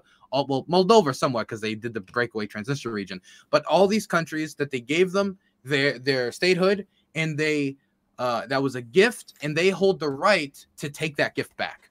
That was something he said at the very start of the war. He did say that. I forgot about that. Yep, he did say that. At that moment, he thought his government was going to move into Kiev. It was going to fall. There were Russian soldiers making dinner reservations in Kiev during the invasion in the city, thinking they were going to take it over, and then they were just going to be able to sit down. They had parade uniforms stacked in their trucks and their cars. They were ready for what they thought was going to be a quick war. That's not what happened. Well, I knew they were ready for the quick. And once they hit that wall, then all of a sudden the conversation started to change about exactly what they were going to get and what the outcome was going to be and what exactly their motivations were. But at that moment, I think he showed his most honesty. And look, if we look at the record of Putin himself, he is somebody who violated the ceasefire with Chechnya to invade. He invaded Georgia illegally. He's invaded Ukraine multiple times now illegally, violating agreements, saying he was training operations before invading. Can I pause you for 1 second? Sure. Invaded a company. Why did I keep saying that? Invaded a country illegally. All invasions are illegal. I don't understand that terminology. Invaded not all invasions are illegal. Illegally, I think, is a little bit. It depends on what legal standard you respect. Because, for example, the intervention in Yugoslavia was called for by the UN president, and if you're a UN signatory, if the UN says it's fine, then it's not illegal to invade a country. Well, under the UN, if you're bound by international law, then yes. That doesn't mean it's moral necessarily, but it depends on what international bodies you respect. And most nation states respect the UN. I don't. But that's just me. No, but again, that's kind of getting to the side. I didn't want to interrupt you. Sorry, but I agree with you. I think obviously Putin, in my opinion, is a criminal. I mean, can I give you just one example? Yeah, so he's ex-KGB. did you see the Go ahead, protests in Georgia, for example? Did you see those protests against the NGO law that the government was trying to introduce? That would have all these NGOs have to register as foreign agents, so they'd get a deeper ability to monitor these organizations and control these organizations. Well, at the time, there was a bunch of civil dissent against the government, which they think is too pro-Russia. And the Russian government responded to the protests. Its embassy account said, you know, we dealt with you guys once. We'll do it again if things get too out of hand. And that is their official accounts openly threatening to invade Georgia if the protests get a little bit too out of hand. Now, of course, that's a Twitter account. That's not Putin himself getting on TV and saying it. But that is still an apparatus of the Russian state openly flirting with the idea of invading Georgia because their people protested against their own government's laws, which is completely within their right as Georgian citizens. I am of the belief that if something was to happen in Georgia that the Russians didn't like too much, they would perfectly be willing to invade Georgia. But do you think they'd invade Germany? Because that's what I see online all the time. It's like, whoa, tomorrow. A better comment is not invade Germany for it to not be important. I think an invasion of Georgia again would be extremely important. Well, or the Baltics. I do agree with that. I can give you guys this quick. Of Moldova, which already has Russian troops illegally stationed inside of it. I think that would be important as well. However, are they leasing a military base in? Are they leasing that military base in Moldova though? I don't know this. Are they? They do have military bases in Moldova. Yes. That they are leasing legally. Not legally, illegally. It's illegal. Okay, interesting. No government out of Russia recognizes Transnistria, which is their breakaway. Right. Yes. Yes. I can also give you guys this example. So right now we have Sweden that wants to go into NATO. We have Finland that's applying to NATO. Are these countries just run by a bunch of idiots who for no reason want to go into NATO, or do they actually consider there to be a real threat of Russia being able to acquire territory? Because when you say Germany, that's a little too far. That's a little bit too down the line. I would say today Ukraine, tomorrow the Baltics. That's what I would say is... Uh-oh, now you got the avatar on. And I will use this opportunity, by the way, to ask everybody, make sure to sneed those super chats. We got a $10.99 super chat from Iceland, which I'm going to read later on. So be sure to keep sneeding those super chats. Also, if you want to support the show... my husband does not want to be on camera. And he no just problem came upstairs, at all. So I'm like, no problem at all. I have to turn my camera on. It will be back on in a moment. My husband does not want to be on camera. Before we keep going, patreon.com/breaktherules. Listen, Break the Rules is the only show right now that I personally find that has these kind of crossovers of people from different worlds together. So if you guys want to support the show, become a patron today, patreon.com/breaktherules. We're going to be having individual like patron-only streams on a monthly basis. And also for the $50 tier, I am going to help you guys create a podcast. If anybody out there wants to learn how to make a podcast, I am going to do that. Anyway, we are going back into this. Keeps needing the super chats. And also, levslens.com. That is my Substack. I recently wrote an article called MAGA's Ukraine Delusion: How Populist Thoughtlessness regarding Ukraine mirrors Democrats ignoring the border until it's too late. So I'm trying to basically bridge the divide that's going on right now between what the Democrats and the Republicans consider to be top priorities, because honestly, I think both the border and what's going on in Ukraine right now are things that need to be taken care of. And right now it feels like the politics are so divided that either you're going to be in the camp of one or the other. But anyway, with that... that's unfortunate, though, Lev. And I think that this is the Ukraine issue...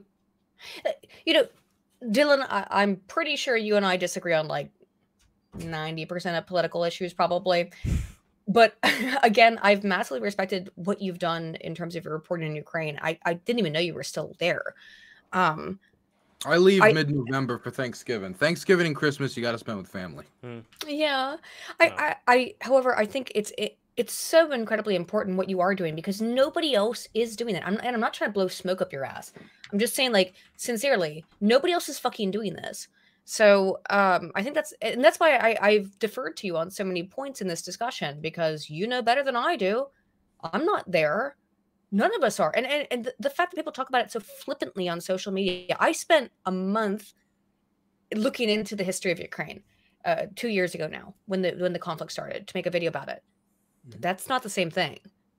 You know, like me spending a month doing research, that's not the same thing as being in Ukraine. So I really do respect that, and again, I appreciate it. To be, I appreciate it. Thank you. Yeah, Dylan, you got Thank balls you for doing your work. You've got balls Yeah, of balls steel, of my steel. friend, being able to do what you do. But at the same time, though, to be fair to Aydin here, when it comes to these broader geopolitical questions, being on the ground, while it gives you access to a lot of things we otherwise don't have access to, I'm not sure that that's something that's going to be able to be answered just through being on the ground. My contention, though, with what Aydin you're talking about as far as pulling out of any kind of support is... What exactly is standing in your way of Dylan being correct about eventually Russia being able to go from Ukraine, not in Germany, but let's say the Baltics and the places right now that are kind of getting ready for, you know, if shit hits the fan? I don't see the evidence. I don't see the evidence for it. I don't see. Now, again, I'm removed, but I don't see any evidence that Russia is going for anything other than Ukraine. And I explained at the beginning why Putin's already been talking about going to these other places. He's displayed maps on Russian propaganda TV. I've seen it. Yeah. But it's Russian propaganda. I think that this is trying to. He's putting his dick on the table. That's what I think that's about. I don't think that's realistic. Why make that loud of a sound? 2 years can't take Ukraine. You think he's gonna take Chechnya? You think he's going to take Czechoslovakia? He already has Chechnya. He already conquered it. I meant Czechoslovakia. Czechoslovakia. I remember that. But no, here's the thing, though. I think he's going to take whatever we allow him to. I don't think he's going to do it. Well, he's going to take whatever we allow him to. Maybe. So, no, but that's just like basic stuff. Maybe. So, for I example... don't want this to become too much of a 2v1. No, it's fine. No. 2v1 me. It's fine. Okay. Don't put in context of the dick on the table content. If there's... Comment. If there's no force that goes against Russia, why wouldn't Russia acquire something by force otherwise? Do you see what I'm saying? Like that's kind of my whole thing here, where Russia is not going to keep going once it's stopped, but if it doesn't get stopped, then it's going to keep going. That's actually that would be my main question to Aydin, and I don't want to pile on, but you said 2v1's fine. Is you want to abolish NATO? If NATO is abolished, how is that anything other than an open door for the Russians to roll into Estonia, Latvia, Lithuania, and all these countries that would no longer be covered by collective defense? Well, you think that? Do you think that's a realistic prediction? Absolutely, yes. I do not believe that. I think without collective defense, that these countries are, I mean, to put it lightly, boned. Well, they shouldn't have denuclearized, and I'm not saying that, like, I'm not blaming them for that. Well, but Estonia, I don't think these countries ever really even did. Estonia, Latvia, and Lithuania have a large nuclear stockpile. Some of the Eastern European countries did have nuclear armaments, that including Ukraine, obviously, that were disarmed. I think they should have had their own armaments. I think that the entire idea of disarmament was ridiculous. For the same reason I think that everyone should be able to own a firearm in the United States. Now, does it leave them open? Though, in a nuke is like one could end the world. Yes. And one bad actor with a gun gets like a school shooting terrible, but it doesn't mean humanity cannot recover. True. I agree. But nuclear disarmament, or excuse me, nuclear arms does provide a real incentive for a massive nation like Russia to not invade a country. I am really, really skeptical of the contention that Russia is expansionist to the degree that you're describing. Are they expansionist? Yes. I think that's undeniable. But to the degree that you're describing, I don't think so. Because if they start invading, because Ukraine, like I said, has this really long shared history with Russia, and there's also a lot. Yeah, they were all part of the Russian Empire. Estonia, Latvia, Lithuania not only have a history under the Russian Empire, they also have Russian-speaking populations that the Russian government has talked about liberating. I really find it difficult to believe that Russia would invade Latvia or Lithuania. I just find that difficult to believe. If I'm proven wrong, without collective defense, what stops? Shit on me. Because you know what? I guess that's correct. Because the entire world would react to it.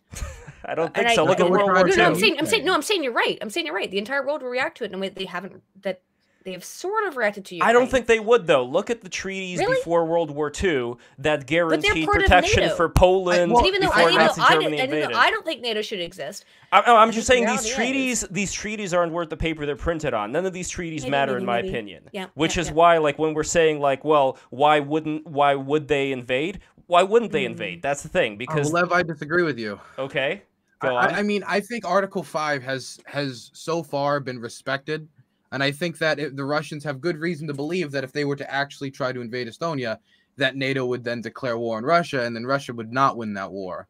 I mean, the world would the entire world was against them. There's no way that the Russians would end up winning it, depending on how the war went. But there's no scenario where the Russians take Berlin at the end of that war. At least in their current state, with the current allies, they have shown themselves to be unable to do that.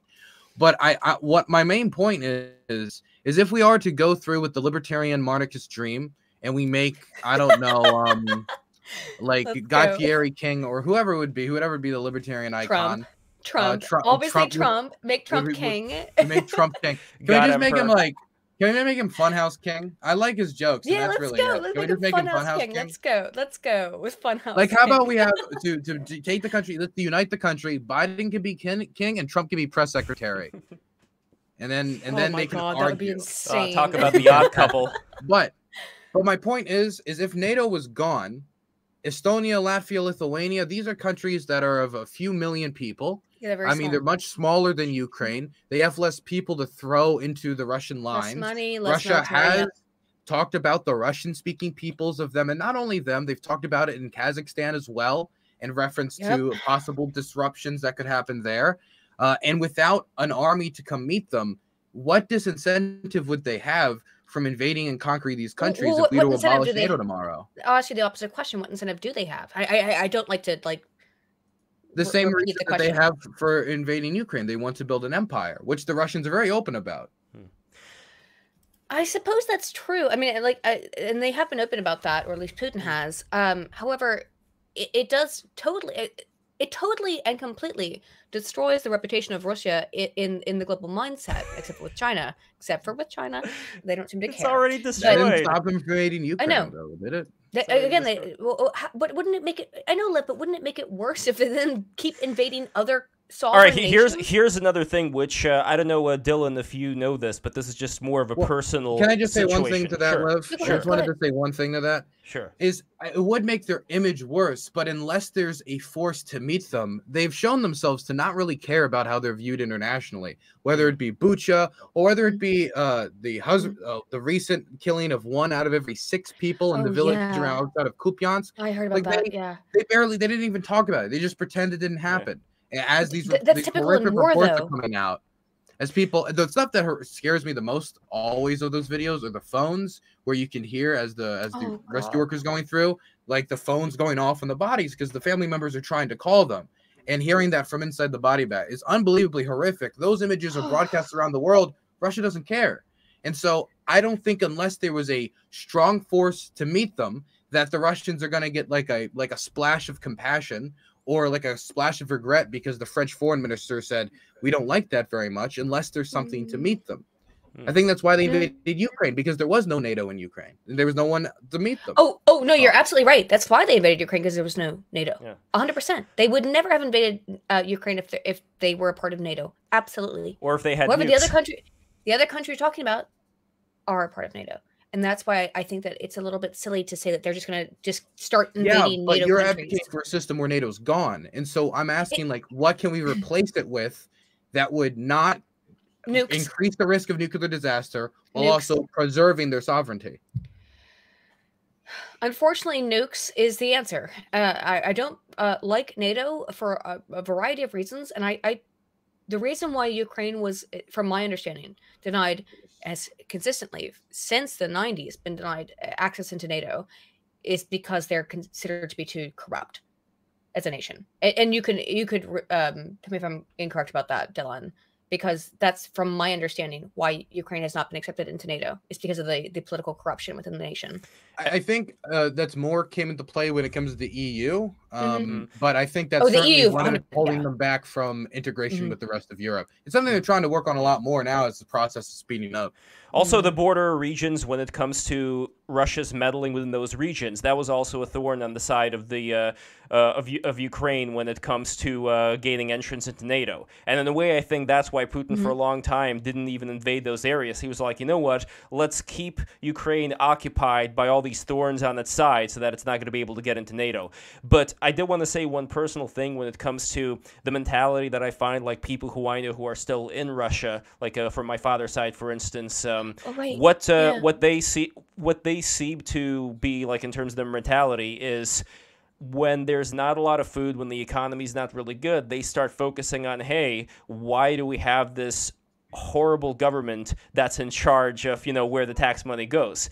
But then, as soon as Russia starts to, it's funny, like as soon as Russia starts to go and like invade and acquire some territory, like with Crimea, for example, Ukraine's the breadbasket of Europe. Their whole mindset changes, and then they're like, rah, rah, rah, let's invade this country, because unfortunately, a lot of Russian mentality, and this is just something I find, I know, Dylan, if you would agree or not, has to do with they feel like they want things to be worse for the people who are around them, for their neighbors, even if they're also going to be worse off. There is kind of like this unfortunate, vengeful thing that happens. So when Putin, for example, goes to invading, one territory, another territory, it gets people's minds.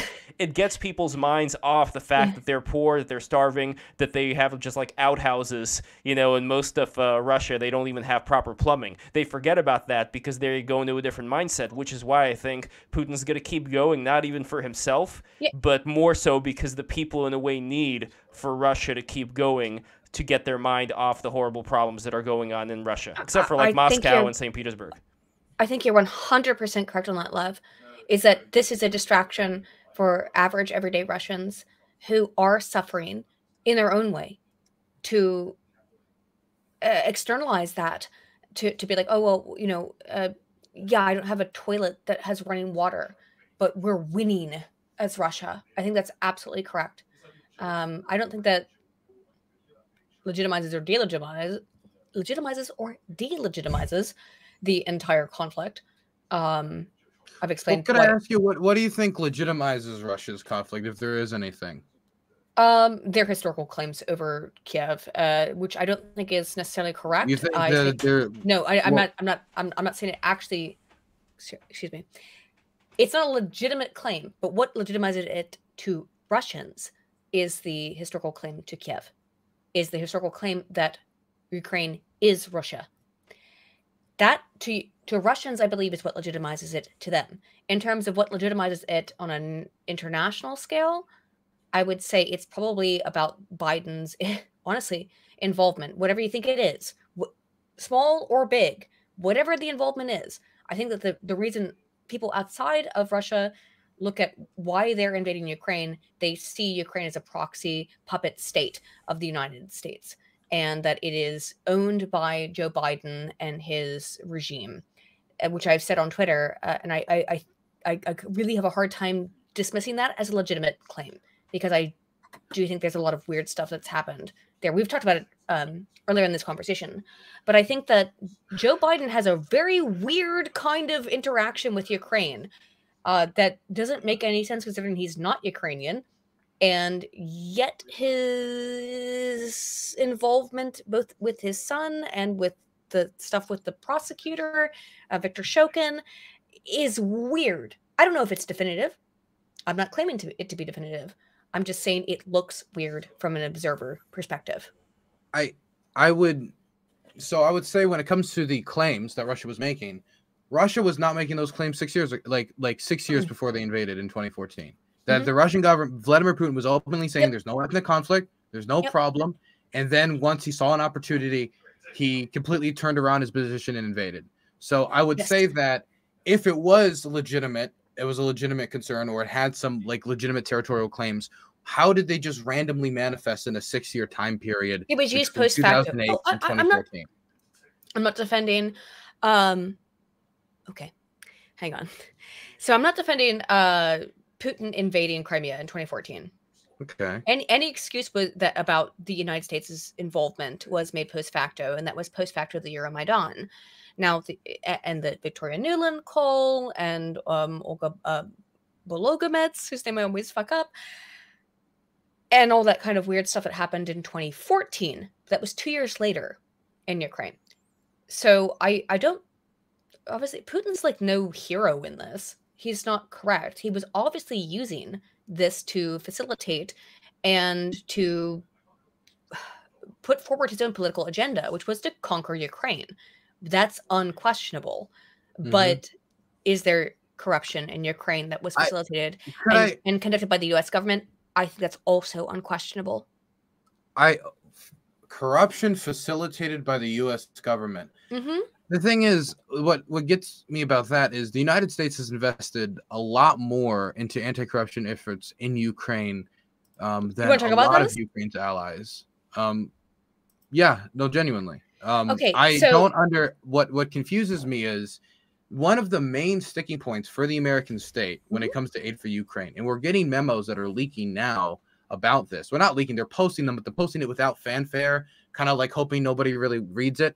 They're openly saying that one of the main concerns from the Americans is corruption in Ukraine, that they're concerned that any amount of aid or stuff that could be sent over could be corruptibly maybe absorbed by some oligarch. And I think a lot of times imagine like we send a tank and it gets sent to Al-Qaeda. But corruption in Ukraine is a lot more simple than that. What was that? We know there's oligarchs in Ukraine who do corrupt shit. Well, yeah, I was gonna say there is corruption in Ukraine, but corruption is a lot more simple than I think a lot of people realize. A lot of it is government man sees contract. They remember they have a friend who makes this sort of thing. They give this contract to their friend. They get a kickback. That's how most Ukrainian corruption is styled around. And so my concerns around Ukrainian corruption has to do with rebuilding efforts, has to do with humanitarian assistance, which I know that some of it has been taken and restolen. The military aid, which I think is the main thing we're debating, but we can debate the humanitarian aid as well, that we have yet to see any large-scale corruption out of that. And from my personal experience, most I've heard is like a box of grenades goes missing here, a box of AKs goes missing there. Maybe it ends up with like maybe some small gang or ends up somewhere on some market. Let's talk about we're talking about the large-scale aid that makes up the majority of our military contributions. It's that I have yet to see any real evidence of. Let's talk about 2012. Let me. I have a cherry on top. This is the whole point I was leading up to. Okay. My main point here is to say it doesn't make sense that Joe Biden would be supporting Ukraine in order to corruptly benefit himself or his son because of the Viktor Shokin thing, which was a different administration. It wasn't Zelensky. Zelensky ran against Petro Poroshenko, so I don't even know how that influence would come over. The Nuland call is where people think it where people do. I'm not saying that 100%, but I'm saying that anything. That's where the contention comes into, and it's where people think the connection comes in. But I feel like the phone call shows the exact opposite of corruption. The phone call shows that the American government wanted the protesters to make a deal with Yanukovych, and they didn't, showing that America wasn't really able to control what the Ukrainian was people elected, were doing. was he not? Yatsenyuk was elected, yes, but it was out of a small list of people who, well, he wasn't elected, he was appointed, and then somebody else was elected. Yes, he was appointed. Yeah, Petro Poroshenko, who also happened to be a same member of the political party of Yanukovych, the person who fled. Why would America appoint somebody from the same party of the guy who was just killing protesters if they were the ones in control? Why would they have encouraged the protesters to make a deal with the government? Why would they encourage these protesters to make a deal with the government if they would then, those protesters would do the exact opposite of what the Americans wanted? Aydin, please repeat what you said. I think that got lost. If the American government was the one killing the protesters, then yeah, I would imagine they probably did have a vested interest, because that is the connection of Olga Bologomets, is that it was the American government killing the protesters in the Euromaidan. Now, okay, well, you don't have to believe her. Well, yeah, I think that she's probably a dermatologist, but why would I even listen to what a dermatologist has to say about this? Oh no, the poor dermatologist. No. Why? Well, why did I tell you that? Because obviously I'm trying to be clear, but like I don't know the truth. Yeah, because I don't know the truth. But people contend everything. People contend the moon landing is fake. People contend that like George Bush did 9/11. I don't think this is the same People thing. contend a whole sort. Well, that thing, the American government killed the protesters. I do think George Bush did 9/11. I think George Bush did 9/11. That's my personal opinion. But anywho, sorry, it's a totally different thing. But is there any evidence outside of this dermatologist that we killed those protesters? So why would I care what a dermatologist has to say? She was in the Ukrainian government. Okay, I know there's a lot of former politicians who talk about aliens that they saw while in office and money. Well, I'm just telling you the answer to that. I don't know. I don't actually really necessarily believe Olga Belogamets either. But that's her contention, is that why did we bring it up? Because she says that the United States killed people in Euromaidan. And she said it with no evidence. She examined the bodies. If I said in this room that Vladimir Putin killed George Floyd. If I said in here that Vladimir Putin was the real person who killed George Floyd, and I said, look, I'm an American reporter in Ukraine. I know stuff about Vladimir Putin. Like, that certainly is at least more of a claim than a dermatologist. But unless I have evidence to back it up, it's just a wild, bizarre claim. She examined the bodies, and she said that she thought that NATO did it. What did she post photos to prove it? I don't know. How would you even by looking at the bodies? She didn't how would you post even photos prove of the that bodies. NATO did it? She was the. Would it be the bullet casings? The bullet casings yes, that were yes, matched that was her claim. That was her claim. That was exactly her claim, Dylan. Was that she examined the bullet casings, and she said that they had the handwriting of being from NATO. I don't know what the fuck she meant by that. Honestly, I really don't. Did she have any pictures of that handwriting? She didn't post it. No, you're right. That's very convenient. But that's her contention. And we know that the Russian government constantly sponsors misinformation campaigns. And so somebody who's a former politician, no longer in office, I don't think you're necessarily wrong, with claims that they don't have evidence in and no expertise to speak on, has all the signs of a Russian disinformation campaign. Something that should be honestly dismissed out of hand unless there's evidence to back it up. Because there's evidence that's contrary to it. I don't necessarily disagree with you on that. I think you're probably but there's also not evidence against it. So this extremely high-ranking official in Ukraine. So if we're going to treat Ukrainian, okay, let's start out from this perspective. We know that Ukrainian politics is corrupt, deep down, right? We all know this. Is Olga Belogamets a corrupt official because she is a publicly elected official for the Ukrainian government in 2014? I don't know. Necessarily. Maybe, but maybe not. I don't know. Again, you don't know and I don't know. And no, she did not post photos, but she said that she thought it was NATO who killed those people in Can I ask you, what party is she a member of? Let's find out. I don't know. Okay. I just feels like this is how she just made a claim and there's no evidence of the claim. There's no photos of this writing. She just claimed it had this writing, even though the investigators who did the investigation say the exact opposite. And those would be people who know how to do ballistics testing, could try to match the bullets to the guns used by the police force, which they did do. So, this is just the claims of a former person who used to be I'm gonna read her Wikipedia description. Is Olga Vadimovna Bogomolets, as a Ukrainian physician, singer, and songwriter, honored doctor of Ukraine, the founder and chief doctor of the Institute of Dermatology and Cosmetology. In 2014, she was appointed as a counselor on humanitarian issues to the president of Ukraine. She is also a former MP and former chairman of the Committee of Verkhovna Rada on Health Issues. That's all it says about her background. She was appointed by Poroshenko, but as far as what it would have been Poroshenko. Yeah. Yes, it would have been So because she was appointed by Poroshenko, it would have been his party, I assume. Got you. So it'd be the same party of Yanukovych then. Yes. Got you. Okay. So presumably, if now the idea that there's no evidence for it, but there's no evidence against it. This we could use to make any number of outlandish claims, right? I mean, I could use it to be like, well, actually, I think it was the Russians who did 9/11. You know, I think it was actually them. I don't have any evidence for it, but I don't got any evidence against it.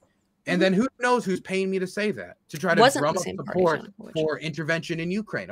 I'm using that. Hey, Americans, they killed a bunch of us on 9/11. We need to go get revenge against the Russians. And I could be doing that because I'm paid by the Ukrainian government. or I'm paid by some actor that wants the Ukrainian government to get this aid. By the way, I do think she might have been all I'm saying is, paid. if we're going to make such a gigantic statement that's against the grain of what the vast majority of evidence is proven and have no evidence to back it up, I'm going to definitely, when it's somebody who doesn't have an expertise on the issue at hand, I am going to dismiss it out of hand. Okay, I don't think that's I brought up Olga because that's the evidence I have. I don't actually think that you're incorrect. I don't necessarily trust her fucking reporting either because it's one woman.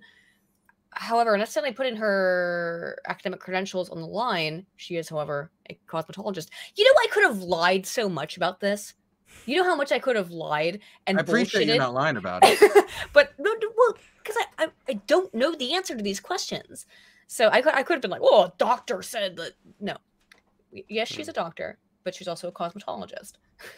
So, and that's what she said. Is that she said that she thought it bore the handwriting. That's her words. Handwriting.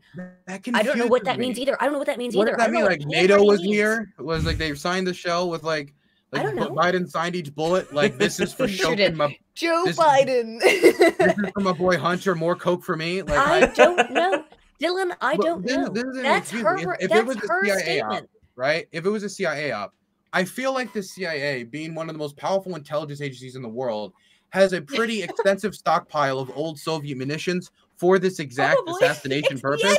And I don't know why they wouldn't use the old stockpile or send those bullets over, which is the same bullets used by the Berkut police, which would match. It would make sense. I don't know why Olga said this. I only know what she said.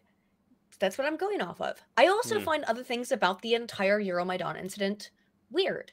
For example, there was an ad that was aired internationally. It was put on YouTube. It's from, hang on.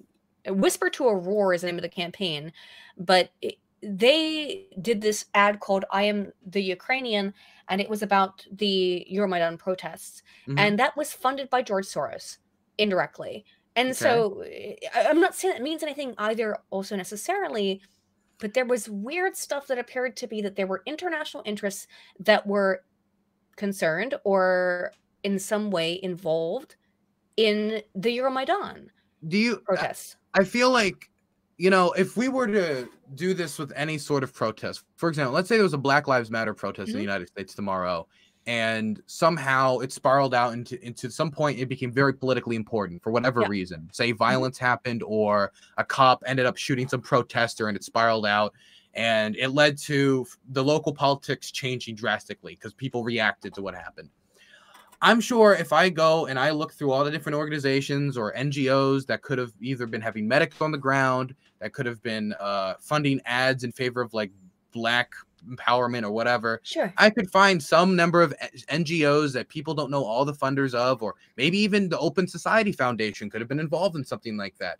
But that doesn't necessarily mean that anybody was puppeteering these protesters from the background and making them go out and provoke the police to try to cause them. They were specifically funding social media programs in order to get people to post videos online about the Euromaidan.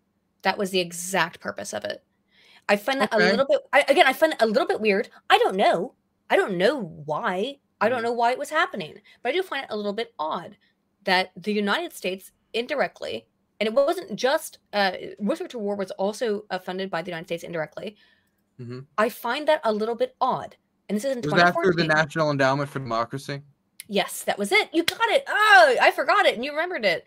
I believe it was the National Endowment for Democracy. There was also another organization that was another similar thing where it was spreading democracy organization. And yeah, they financed these tech camps in Ukraine that started about 6 months before the Euromaidan. And it's just, again, I don't know. No one knows the exact relationship, but it's kind of suspicious in my opinion. I mean, I think that it shows evidence that the American government was interested in helping to build up an active civil society in Ukraine. People who were either citizen journalists, people who were interested in anti-corruption efforts. That's what I was talking about earlier, us funding anti-corruption efforts or any number of issues. And the reason being if you're going to root out corruption, that has to come through the grassroots. If you want to move on any one number of these issues, it can't just be Western bureaucrats walking into Ukraine saying, deal with the corruption. It has to come from somewhere, and they wanted to empower those people on the ground. Now, whether or not you believe that's the role of the state, I don't necessarily think that indicates that we were able to, through just some social media posts, inspire the rage that put into the Yanukovych regime crumbling. The same way that anybody that's not my contention, dude. That's insane. I just wanted to say, it would be like somebody saying that Putin elected Donald Trump. Is it true that the Internet Research Agency obviously spread misinformation in order to try to benefit one candidate over the other? Yeah, but if you were to say that means Donald Trump is not legitimate or he wasn't truly elected, I don't think that would be accurate either. And that was shady backroom, like Internet Research Agency, just trying to keep that hidden. This was through the National Endowment of Democracy, which is congressionally funded, and those funds are open and in the public eye. That's the reason why we can access them. So I do think that you can have an objection for us trying to fund that civil society, but I don't think that indicates that we were like the backroom, like puppeteers in the background. And the thing that really frustrates me a lot about the Euromaidan theories is like, it's always like, well, isn't that kind of sus, or isn't that kind of weird? And there's nothing I can like grab onto. Sus, right? There's nothing I can like grab onto and be like, wow, here's like a smoking gun. Here's some evidence. Because it's really easy for me to believe, especially talking to people who participate in Euromaidan. I've interviewed soldiers who participated, activists who participated. That's awesome. Is that they say that they would have done Euromaidan with or without the United States after the police started murdering protesters and beating them with batons. And I think that it's really easy to understand why somebody would do that. I feel like this is a case where the easiest explanation is the best explanation. Well, Dylan, to be fair to Aydin, we could imagine that there were people who are on the ground there who represent various NGOs who want to make money. I don't think that everybody's just a bunch of freedom-loving Boy Scouts that are in charge of a lot of these programs. And I also find, like with Zelensky, for example, I wrote an article about this, how he seems to have been really appealing to more, let's say, woke, for lack of a better term, causes when it comes to, for example, Ukraine got the transgender individual to represent their armed forces until the recent firing, having Greta Thunberg come in. They were not fired. She follows me on Twitter, Ashton. Okay. She was suspended, and I think they might be reinstituting her. But she was suspended briefly. Interesting. But you see my point, though. Like, when it comes to certain issues that, let's say, I could imagine NGOs would think, oh, this would appeal to certain, let's say, more liberal, left-leaning Americans, so there would be certain things, certain people that we would encourage. And there is the question of, how far would that go, and yada, yada, yada. But all I'm saying is that people do have other reasons for doing things other than just wanting to free Ukraine. My whole contention, though, is how would that compare to the other things that we have going on as far as Russia invading Ukraine right now and being able to then potentially invade other places down the line? That's much more of a concern than any of this other stuff. I do think those NGOs profiteering or having extremely high overhead costs when you go in there and you read exactly how much of the money is actually spent on aid or building a civil society and how much of it actually goes to the people who manage it and giving them very big checks and, staffing costs. But I do want to say that, again, I do think that they might not be 100% well-intentioned in every single example of all these NGOs, but I think it's a far cry from the claims that are being made about the Euromaidan revolution. There's one thing to be said about America giving money to an NGO that profiteered and cared more about filling the pockets of themselves than actually dealing with the stuff on the ground, which I would have to listen to which NGO we're talking about, because some do good work, some do bad work. You should always do research into these things. But I think it's a far cry from the idea that, and this is what is popularly pushed, that America was puppeteering the protests from a distance by using NGO money when the protesters were not listening to the United States. I don't think that's accurate. And that's not the contention I'm making, by the way, that the U.S. somehow completely puppeteered and created the Euromaidan. I think the U.S. was interested in the Euromaidan and the protests. I think that's pretty much unquestionable that the U.S. was interested and involved in the Euromaidan. I don't think they puppeteered it. And I think anyone who's I'm sorry. If that's your claim, it's a little bit silly. That's too conspiratorial even for me. That's probably not what's happening. The United States, of course, has a vested interest in Ukraine, though. I think we can all admit that, right? Yeah. the United States has a vested interest in Ukraine. Particularly Joe Biden, as vice president at the time, had a vested interest in Ukraine because his son was serving on the board of a energy company in Ukraine. But Joe Biden showed up at least once, but maybe I think twice, at the Euromaidan protests himself in person to give support to the protests. I'm sorry, but it's difficult for me to imagine that there's no involvement in Joe Biden's family. And I would call it the Joe Biden crime syndicate, but that's my personal terminology there. Wait, can I ask you? Sure. When this Euromaidan was happening? Because 2014. Yeah, it was late 2013, early 2014. Yep. Hunter Biden joined the board of Burisma in 2014. Was that after or before the Euromaidan protests? I actually think Hunter joined after the Euromaidan. So how could that be a motivating factor for Joe Biden if he wasn't even on the board yet? Well, you're not seeing like the setup, right? Joe Biden comes and supports the Euromaidan, and then his son ends up on the board of Burisma. So you would say that Burisma was not looking out for its own interests; it was serving some type of nationalist Ukrainian interests. At the time, no, Burisma wasn't doing anything. Again, I just don't know why Burisma would particularly be interested in, like, we're going to get involved in Euromaidan and trying to make Joe Biden. I didn't say Burisma was involved in Euromaidan whatsoever. They weren't, as far as I know. So why would that at all be tied to Joe Biden, the Euromaidan protests then? Because Joe Biden showed up, I believe, twice to give speeches at the Euromaidan. But this was in relations to the Burisma thing, wasn't it? And then 6 months later, or whatever, his son ends up on the board of the biggest Ukrainian energy company. But again, but I'm asking you, what would be the motivation? Well, it's weird that he's on the board, and I can say it's weird, but that doesn't mean that Burisma was. I think Burisma was looking out for its profit. I don't think Burisma, because it's a company. That's what companies do. But I don't think Burisma was particularly interested in using Hunter Biden to be like to say Bakto nash bandera. We're going to bring about the Ukrainian state. I think they were mostly interested in trying to benefit. I'm not even talking about bandera because that's like a whole fucking road I don't want to go down. Because you know where that leads. By the way, my point is, I just don't think that. I don't think Burisma would have stuck its neck out for Ukraine's quote unquote freedom or Euromaidan. I do think they stick their neck out for profit. So I just don't see the connection between Euromaidan and this. Let me try to re-elaborate. Joe Biden shows up, I think twice, but definitely once. I know once, 100%. Not just Joe Biden, by the way. A whole bunch of other American politicians show up to show their support for the Euromaidan, right? John McCain. Yes, exactly. John McCain shows up to show their support for the Euromaidan. I believe 6 months later, or about in that kind of time span, Joe Biden's son and his best friend get elected to these CEO or these not CEO, but these high positions within a Ukrainian energy company in which neither of them have any qualifications to serve in. And we have seen all the emails about why they were elected and into that position, and also that it seemingly was for the purpose of having Joe Biden to espouse them. And for Joe Biden to talk about it. It was just about Joe. They were selling Joe Biden's influence.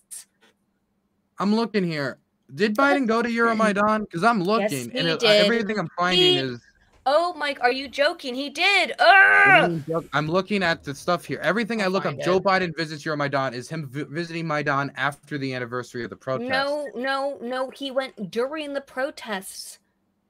I have to find this. Okay, hang on. I have to look through my. And everybody, if you're enjoying, it's a genuine question because I just don't remember him. I know John McCain did, though. But I don't remember specifically John him McCain visiting. did, but so did Joe Biden.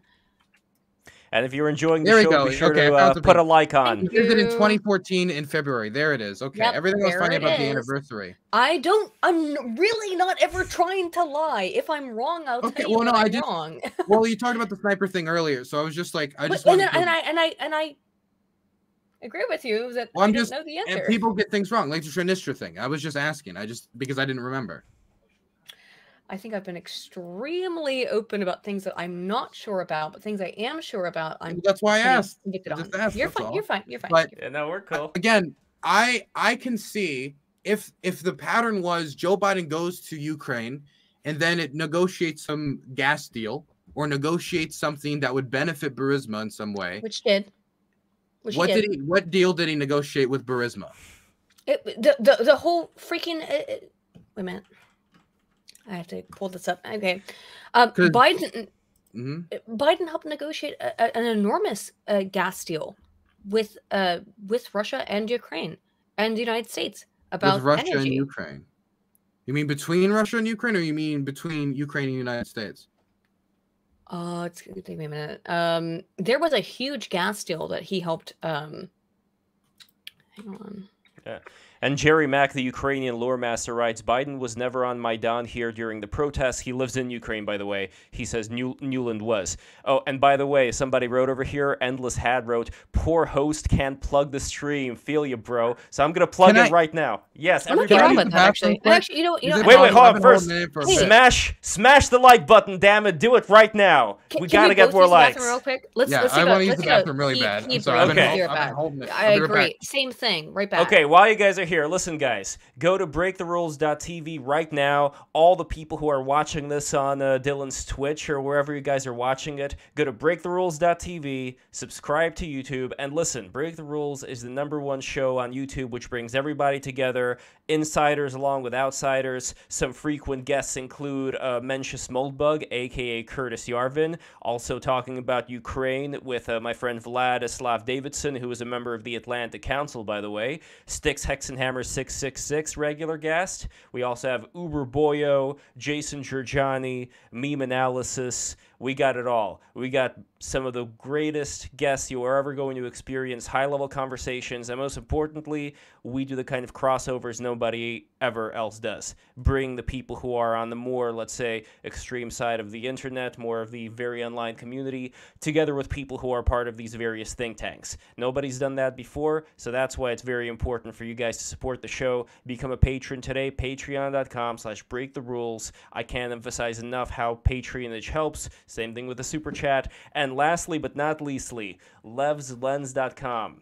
If you join my Substack right now, especially for all of you pro-Ukraine people, I don't think you're going to be disappointed. I write a lot of articles about Ukraine on the Substack, as well as trying to bridge the connection between more of the populist types and what's going on with Ukraine right now. So be sure to check that out. Although the next article may be about migration. I don't know. There's this thing I found about how China is apparently funding some of the housing of the migrants in New York City, as in their bank statements there that I found online. So interesting stuff. Anyway, let us get back to the conversation.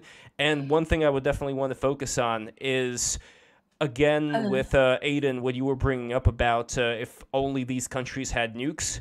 The only problem is like dealing with the situation we're in right now. What are the realistic options we got dealing with this situation? Because I don't think we'll be able to give nukes to the countries right now. So it's like working with what we got. How do we stop the worst thing from happening?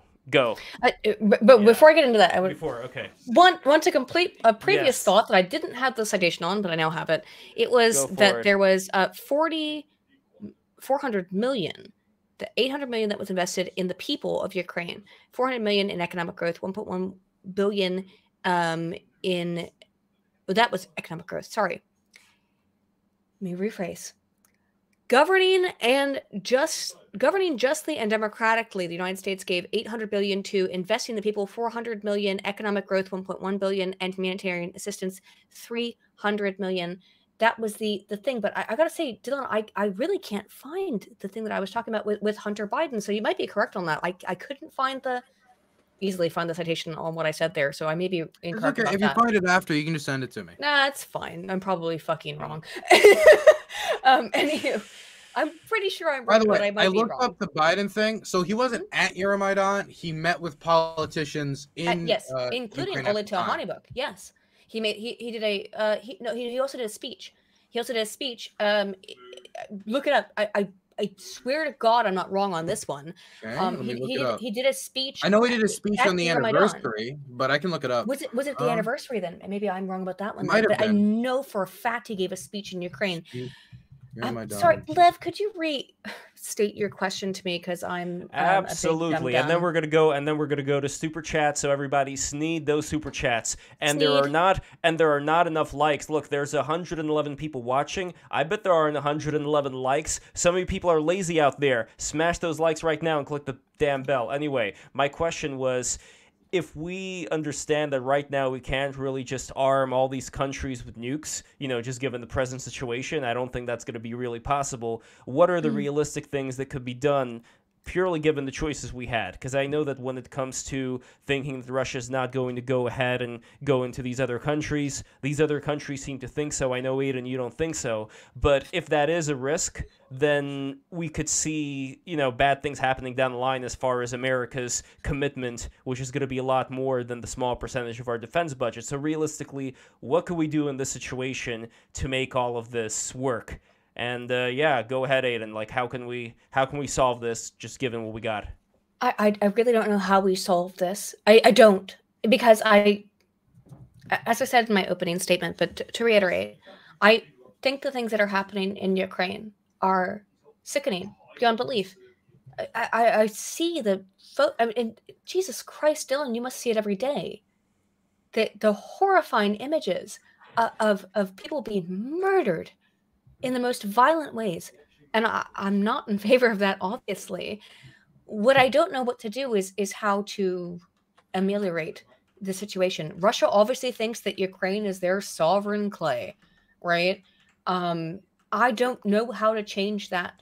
And I do think that part of the reason why that Russia thinks that is because of the Americans' involvement during the Euromaidan. True or false, doesn't matter. That's the perspective, right? That's the perception. That the I do think whether it's true or false does kind of matter. Oh, I do think it matters in terms of actual reality. But what does it matter in terms of a war? I think doesn't matter. You mean Russia's perspective? Russian perspective doesn't matter. It doesn't matter if it's real or not. It doesn't matter if it's real or fake. The reality is that Russians think that America owns Ukraine, right? And that's what motivates them. They think Ukraine is a proxy state for America. And whether or not that has any verisimilitude in reality, at the end of the day, when it comes to a war, is actually inconsequential. The reality is that this war is happening no matter what. I wish that truth mattered, but it doesn't appear to, and it never really does in war, does it? Because what really matters is emotions and feelings that motivate people to go to war, and to kill each other, which is horrifying. But I don't know how to end it. I don't know how to fix it. I wish I did, but I don't think there's any simple answer there. And again, Dylan, I really, really appreciate what you've done in terms of being on the grounds in Ukraine.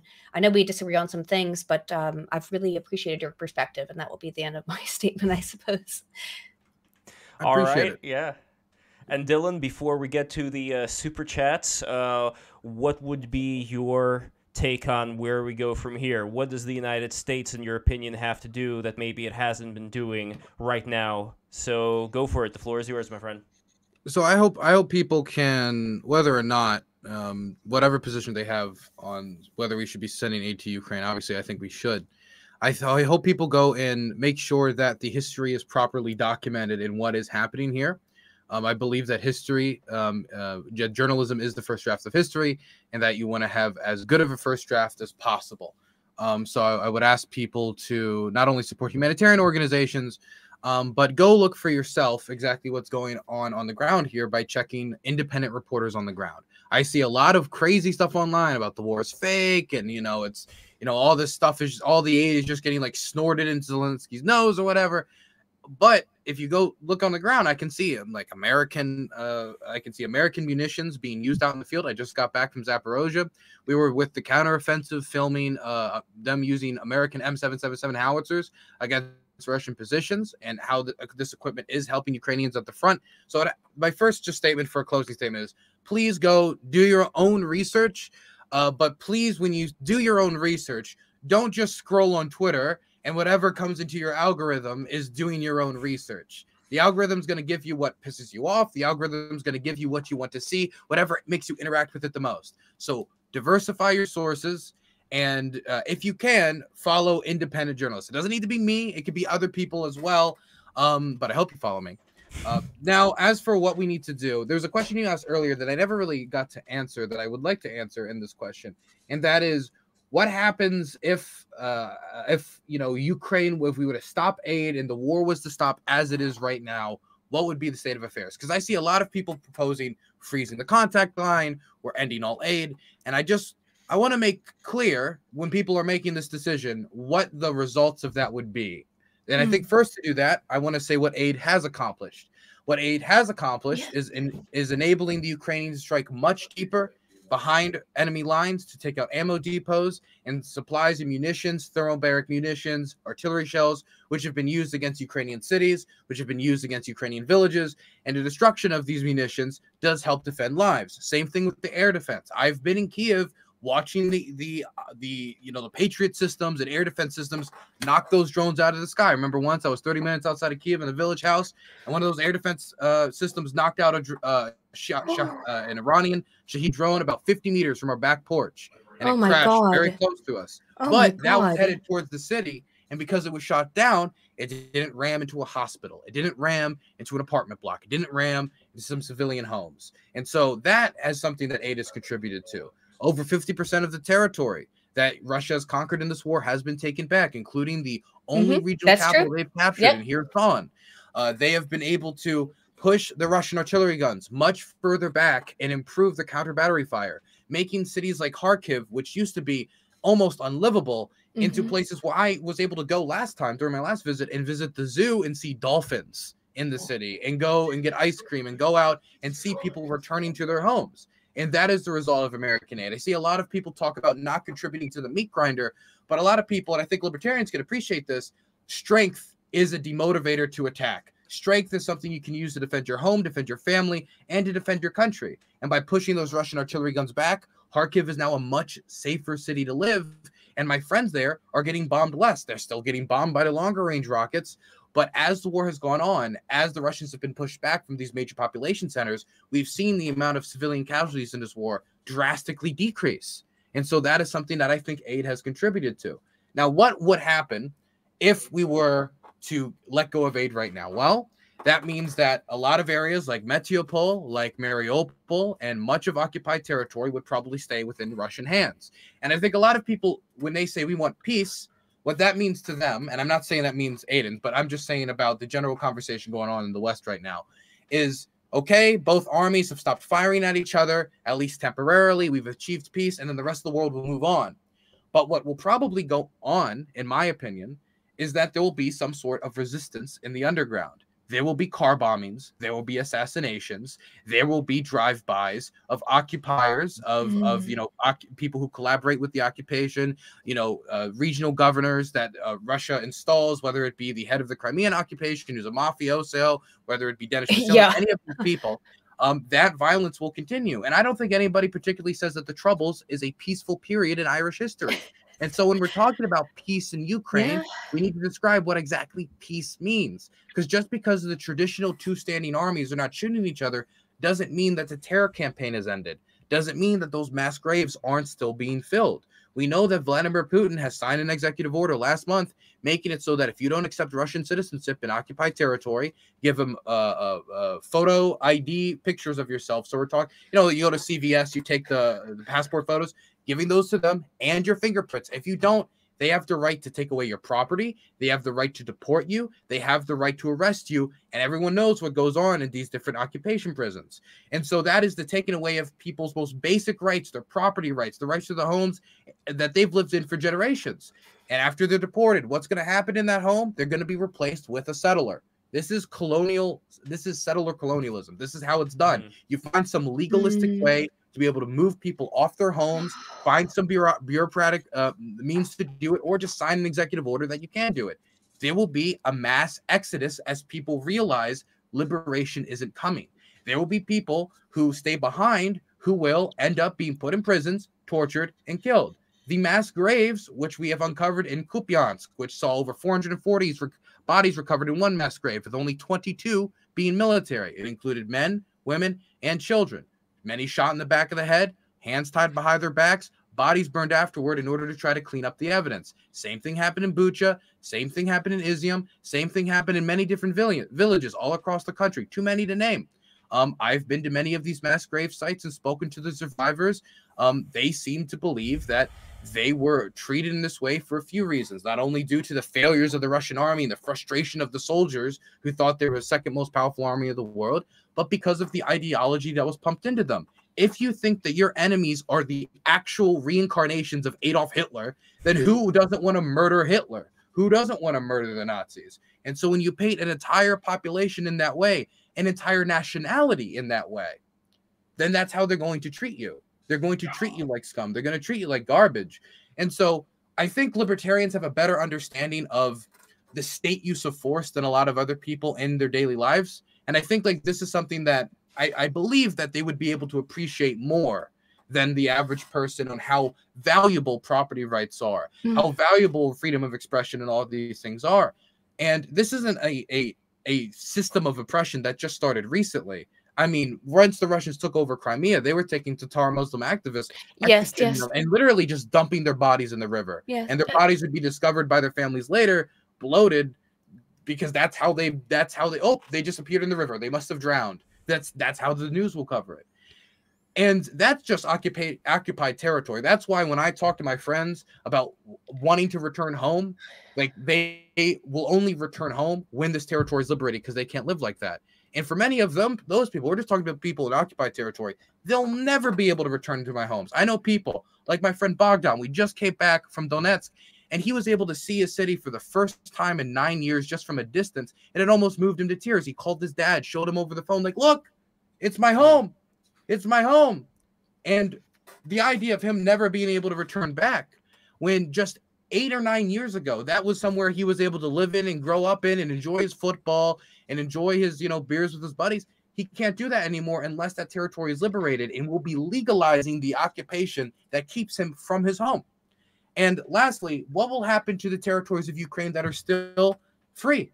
Well, on one hand, they'll stop sending their boys into the direct fighting that we're seeing in areas around Bakhmut and Zaporozhye, so their deaths will stop. But once the conscription and the laws, the martial law that is in place is lifted, we're going to see a max exodus of people from Ukraine if the territory is not liberated. Yeah. Because many of them are going to understand. Already happening. Already happening. It is already. It has. A lot of people have already left the country. But once those martial law restrictions are gone, there's going to be a mass exodus of working class men leaving the country, which will cave out the economy. 80% of their shoreline is going to be occupied, meaning that the export of grain, one of their main exports, we're going to see the cost for the average farmer when it comes to transportation go up by 800 to 900 to 1,000%, making the breadbasket of Europe unable to function as profitably as they were before. I mean, farmers are going to be really, really struggling if they're able to operate their businesses at a profit at all. They've been operating at a loss ever since the war started. And that's just talking about the farmers. You can go to any number of different economic issues on how 80% of their coastline and much of their coal mines and much of their industry, which is in the east, being bombed out and occupied, is going to economically destroy Ukraine. And what is that going to cause for the Ukrainians? It's going to cause political instability. They're going to see their jobs going away. They're going to see their grain, what their nation has been known for hundreds of years, being not only their infrastructure for it targeted, which the Russians have targeted their grain infrastructure, pulling up their storage facilities, stuff to transport it onto ships, but they're going to see the idea of even getting that back erased from their minds. That's going to get them angry. That's going to probably get them on the streets. And it's not like the Ukrainian people have shown that they're not willing to go out and do direct action.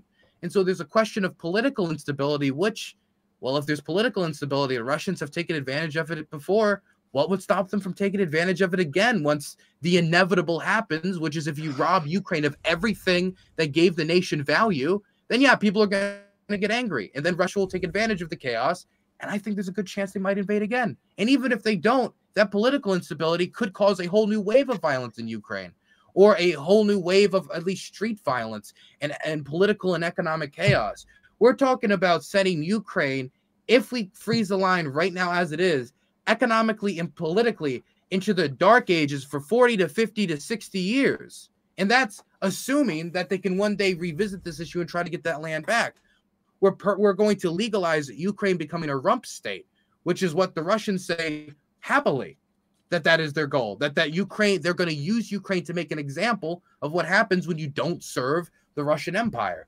And so when we talk about what happens if we freeze the contact lines now, a lot of people talk about this as like, I don't want to send the aid because I care about the Ukrainians. Listen to Ukrainian voices on this. I can understand someone saying, I don't want to pay that out of my taxes. I disagree with it. I understand it. I can understand someone having a self-interested or a national interest, like we don't want to get entangled and stuff like that. But anybody trying to say that it's the humanitarian solution to stop sending the aid, I feel like they're not looking at it from the Ukrainian perspective. Like those leftist hippies you were talking about earlier that were I call them the flower children left. The flower children, exactly. Dylan, your speech there, if you want to call it that, nearly brought me to tears, by the way. Nearly. You got dolphin energy. You're wearing these aqua, like it almost feels like there's going to be like an ocean that you're going to be swimming in. No, I'm not joking. I'm being completely sincere. That nearly brought me to tears because you're completely correct. But I again, the libertarian perspective, right, is to not look at things from the emotional and realistic on the ground perspective that you have, which you clearly have.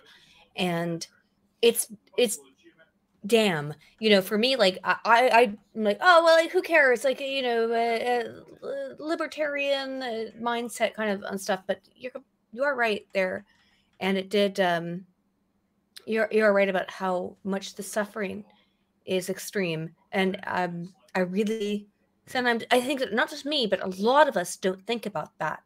We don't see on the ground the real suffering that people are experiencing because we're removed. We're on the internet. Yeah. It's de-individuation effects. Of course, we don't see it. But what also happens? What really killed me is the thing is, once this war is over, all the people that were calling for we need to stop sending the aid for humanitarian reasons, they're gonna forget Ukraine existed.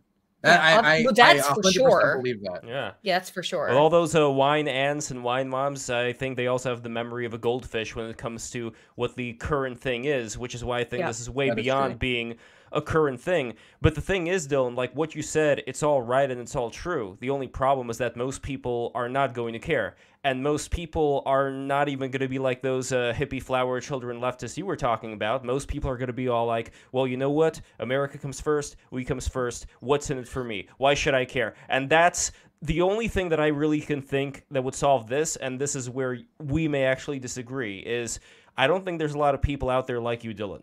Meaning, I think that there are a lot more cowards than there are people who are brave. And when I look at, for example, World War II, there were a lot of cowards before World War II started, when Germany was going, again, with the justification of, saving the native Germans that were being persecuted, yada, yada, yada. There were plenty of cowards that were alive during that time who had World War I fatigue. They didn't want a repeat of that whole struggle, and that's why they didn't do anything. This is why, like I said before, Article 5, I hope you're right, Dylan, but there's a little part of me that thinks people in high positions of power are going to be scared of the nukes. And when push comes to shove, they may decide to, you know what, let's not try anything, potentially world-ending. We're just going to let him acquire like this little bit and that little bit, and then China's going to be like, Russia's doing not that bad. Why don't we then start going into Taiwan, and why don't we start aiding Russia more? And then the whole shit begins. So that, to me, is where I see America's interest actually playing a much bigger role here, as opposed to just saying, well, these are horrible things that Russia's doing. I think America's interest does come down to the eventual expansion of Ukraine with Russia. Hope Ukraine expands, but the eventual expansion of Russia with the help of China when it comes to territories that the United States has, not to mention Europe. And we're talking this being years in the making. We're not talking about this being like in a couple of months, but that is, I think, something that the Americans, if they see the potential for that happening, would understand why it's kind of important to choke Hitler out in the crib before Hitler starts to, grow up into a big boy. Yeah. To put a cap on this debate, I would say, Dylan, you have moved me towards your position. Happy to hear maybe that. maybe more emotionally than logically, but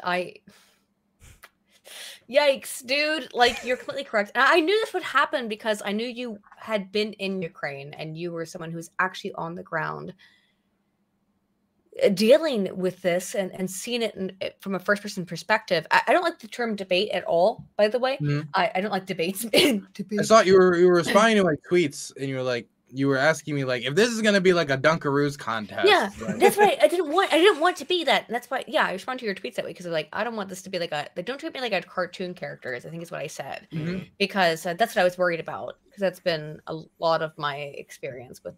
All I saw was like here's a cartoon. All I saw was this cartoon character. I was like, okay, I'm debating a cartoon and they're a libertarian monarchist. Okay, got you. This is the information. Got it. However, I think this has been. In my opinion, very helpful because, and that's why I was really excited actually to talk to you, Dylan, because again, you've been there on the ground in a way that I certainly have not, and I have had very public opinions on the Ukraine-Russia debate, controversy, war, etc. But I think this was very, very, helpful. And thank you, Lev, for hosting it because I think this is awesome. And thank you so much, Dylan, for talking to me. Because I happy to talk to you. It's extremely important to think about. This. You gave me a lot of things to think about. Yeah. This is the kind of crossovers that have to be done because, like you said, Dylan, looking at Aydin, seeing that weird cartoon character, sipping wine, it's like, what's going on here? So I'm finally glad that these different corners of the internet are merging together into the great Chris Chan dimensional merge. But anyway, before we go, super chats, including one $50 super chat. Thank you so much, Jeremy Duke, for the $50. But before that, we got Animation Unlimited, ISK 1500, which is Icelandic bucks, equivalent to I believe $10. Thank you very much. He's a lunatic stalker of mine, so don't take anything he says too seriously. All right, well here we go. Dylan Byrne, all your articulate argument has been a total waste. According to Aydin herself, your word is automatically superior just due to your XY chromosomes. What? Aydin, explain this guy. What's going on here? That guy is a stalker of mine. He's just kind of a lunatic. Don't worry about it.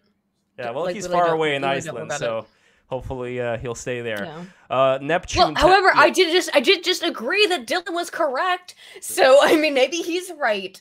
And that was all because I was a man. Just because he's a man, right? Male privilege wins again. Anyway, Neptune, $10.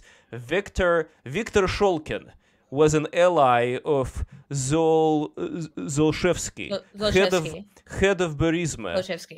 Zolshevsky, head of Burisma, and was sabotaging both UK and Ukraine investigations of Zolshevsky and Burisma for years, also taking bribes and extorting Zolshevsky's lawyers.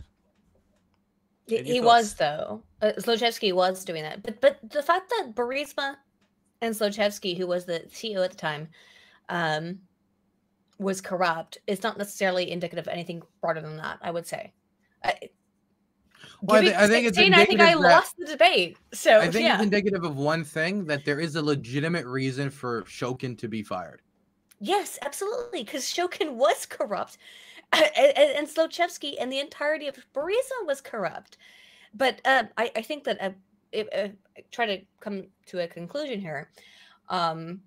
While we can agree that Burisma was corrupt, and while Shokin was corrupt, and while Ukraine largely was corrupt, it doesn't mean that absolutely everything involving Ukraine is also corrupt. And the final... Does it work? I suppose. And the final super chat of the night from Jeremy Duke, $50 super chat, by the way. If Ukraine falls to Russia, historians should acknowledge Ukraine's own corporate political corruption and accept its destruction as a consequence. No government that disarms its citizens can represent its country. All right, any final thoughts on that? I think a lot of people, when they talk about the nuclear question and Ukraine having nukes, they also don't understand that Ukraine in 2023 was not Ukraine in 1991 when the Soviet Union was falling apart. Its entire apparatus of state was collapsing. The system that they had carried for about 60, 70, 80 years was falling apart, and economically the country was in, to put it lightly, the garbage can.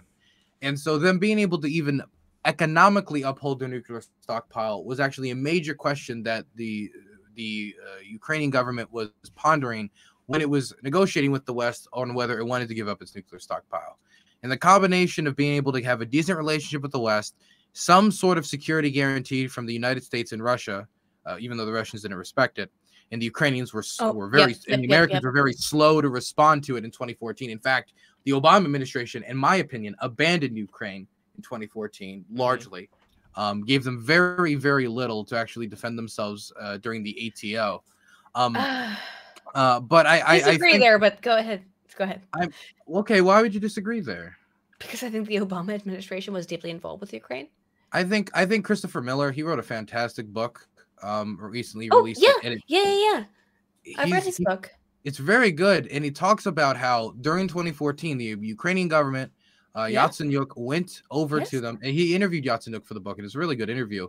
I've read the book, and he goes to the Obama administration. He's like, "Look, you signed this thing. You signed the Budapest Memorandum saying you would help us uphold our territorial integrity in this exact situation because we gave up our nukes." And the American government basically said, "Yeah, no, sucks."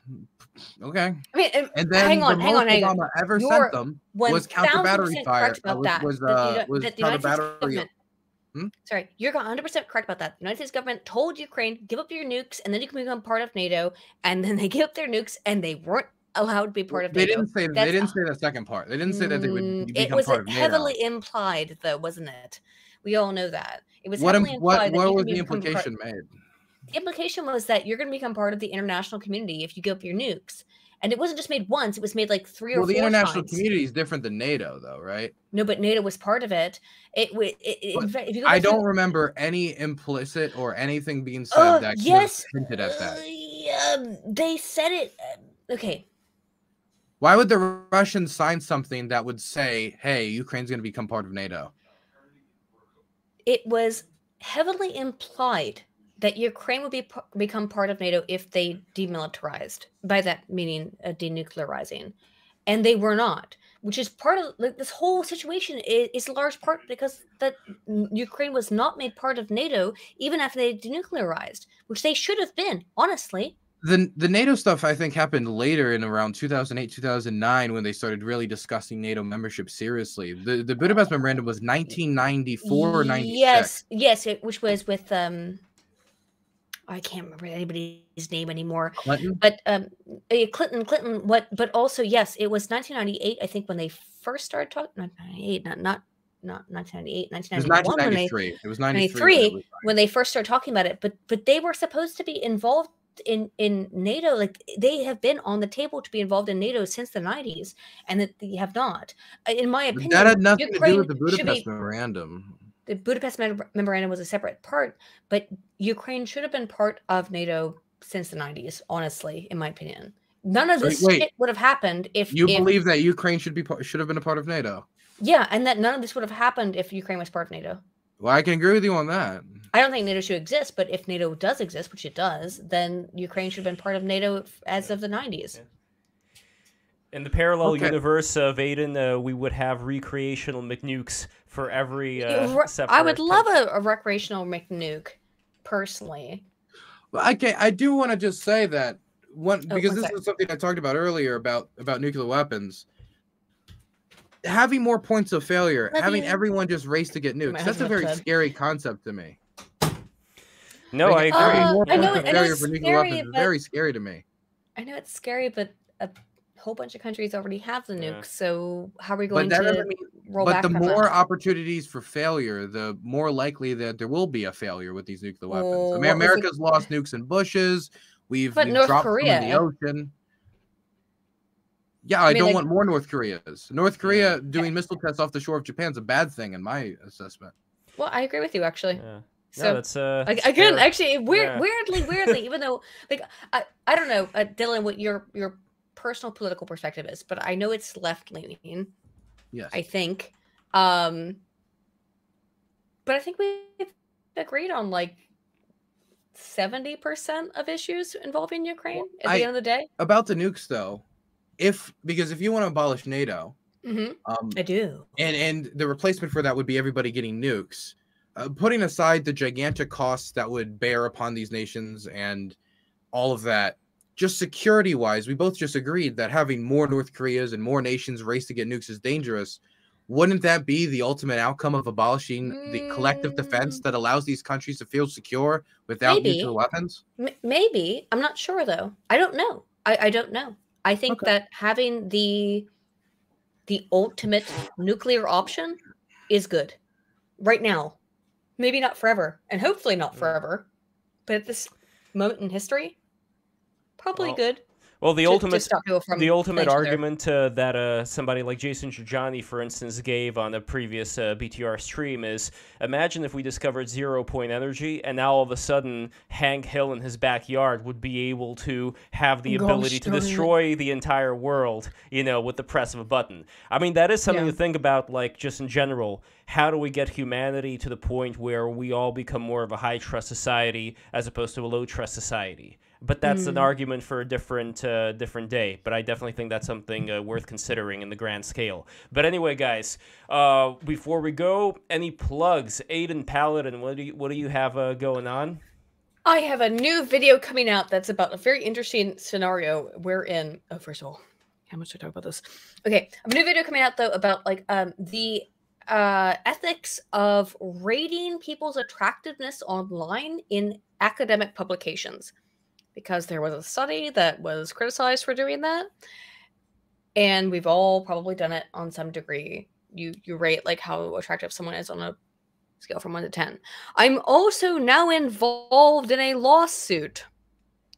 That's very fun with with Oregon State University because they unethically and completely ridiculously removed my video that I made on a study that they published 2 months ago, and they've tried to remove it, saying that I did a privacy complaint, that I revealed private information about their scholars. I did not. I have to call them every fucking day to be like, can you please remove this shit? It's ridiculous. I've had to call. Here's the thing. You forced my hand. I've had to call the university. I've had to call the funding source, which is the National Science Foundation, funded by the U.S. government, and the Journal of Applied Trans, the Bulletin of Applied Trans Studies. Well, they're all now investigating I just wanted to laugh at your study, and now it's going to get removed from your... It's not only is the study going to get fucking retracted, but you're going to get all fired. 3 of the 5 scholars have had their fucking profiles removed from their fucking public... Sorry, I'm so angry about this. Why would you do this? Just let me laugh at your stupid study. And now, no, now I have to go on a crusade. Thank you. I didn't want to. Just let me laugh at your study. Whatever. Anywho, so new video, the fun never ends. New video but another bad study, kind of. That's it. I shouldn't have done this. And where could people? Don't worry about it. Where could people find you? Adyin Paladin, Aydin Paladin at YouTube. If you want to see my videos, hopefully you can find my attack helicopter video soon. Excellent. Oh, you got to color the hair on your little avatar thing to be blonde now, right? Like I know. You gotta No. I've been bleaching it white for 6 years, man. And before Dylan burns, one final super chat from Dreadnought, $5. The U.S. didn't imply that Ukraine would join NATO at the Budapest Memorandum. They actually promised they would never expand NATO. Well, here's the thing. I don't think they were in a position to but I don't think they were in a position to promise it because that's something that has to be unilaterally agreed upon by the members of NATO. You can't just throw that out and have that count. I don't know, Dylan, what do you think? U.S. promises whatever the fuck they want because we're in charge, aren't we? The promise is usually talked about. I believe it's the Gorbachev promise, referring about when it was expanding bases into Germany, and it had to primarily do with expanding military bases into East Germany. What confuses me about the commitment, which there's still a disagreement about whether it was made, there's no official documented agreement. Pretty clear that there was a conversation, but it was about whether or not it applied to anything other than East Germany. Yes, that's exactly what I was about to say. Okay, The sorry. question is whether or Sorry. not it was just stopping expanding bases into East Germany, or stopping the expansion of NATO more generally. The main Mhm. question, there's two things that makes me very skeptical of the claim. The first thing is Gorbachev himself has said that isn't the case, but he flips-flops on it. Like he Also said it. drunk. Yeah, Gorbachev. Well, you know, you can still say some pretty base things while drunk. But the second thing is though. The second thing that confuses me is the Soviet Union wasn't even no longer a thing. And so I don't understand how they would be making these agreements in order to stop expansion of NATO into Soviet states when the Soviet Union was still a thing, and they were not expecting, or at least not wanting, the Soviet Union to fall apart. So negotiating that would be indicating that they were planning for the Soviet Union to fall apart. I guess someone could say maybe they saw the writing on the wall and they were doing, but it's a bunch of question marks that I still have yet to get any decent answers to. As for expanding into Ukraine, that was a question that really was not breached until the mid 2000s about expanding Ukraine into NATO. I believe it was 2008 when it was first like seriously suggested. It was the Georgians and the Ukrainians that both talked about NATO membership, which I think both, considering their invasions, Russia's invasions of them, they had decent reason to be asking those questions. True, true. All right, guys. Dylan Burns, you're up next. What do you got going on? I mean, obviously you're in Ukraine right now. You said you're going back home in November. Any plans to go to New York City, by the way? No plans to go to New York City, okay? Maybe you can start a war up there and then I'll head up, okay? If you can do that for me. No, Well, certain things are brewing there with the whole migrant thing, but yeah. My schedule right now is I'm going to be releasing a interview with a Brazilian International Legion fighter on my main channel. He's somebody who used to work for PMCs and then moved to Ukraine shortly after the Russian invasion in 2014, got a wife, and is now, instead of fighting for money, is now fighting for his home. And it's a very interesting dynamic we examine in this interview. Awesome. Very cool.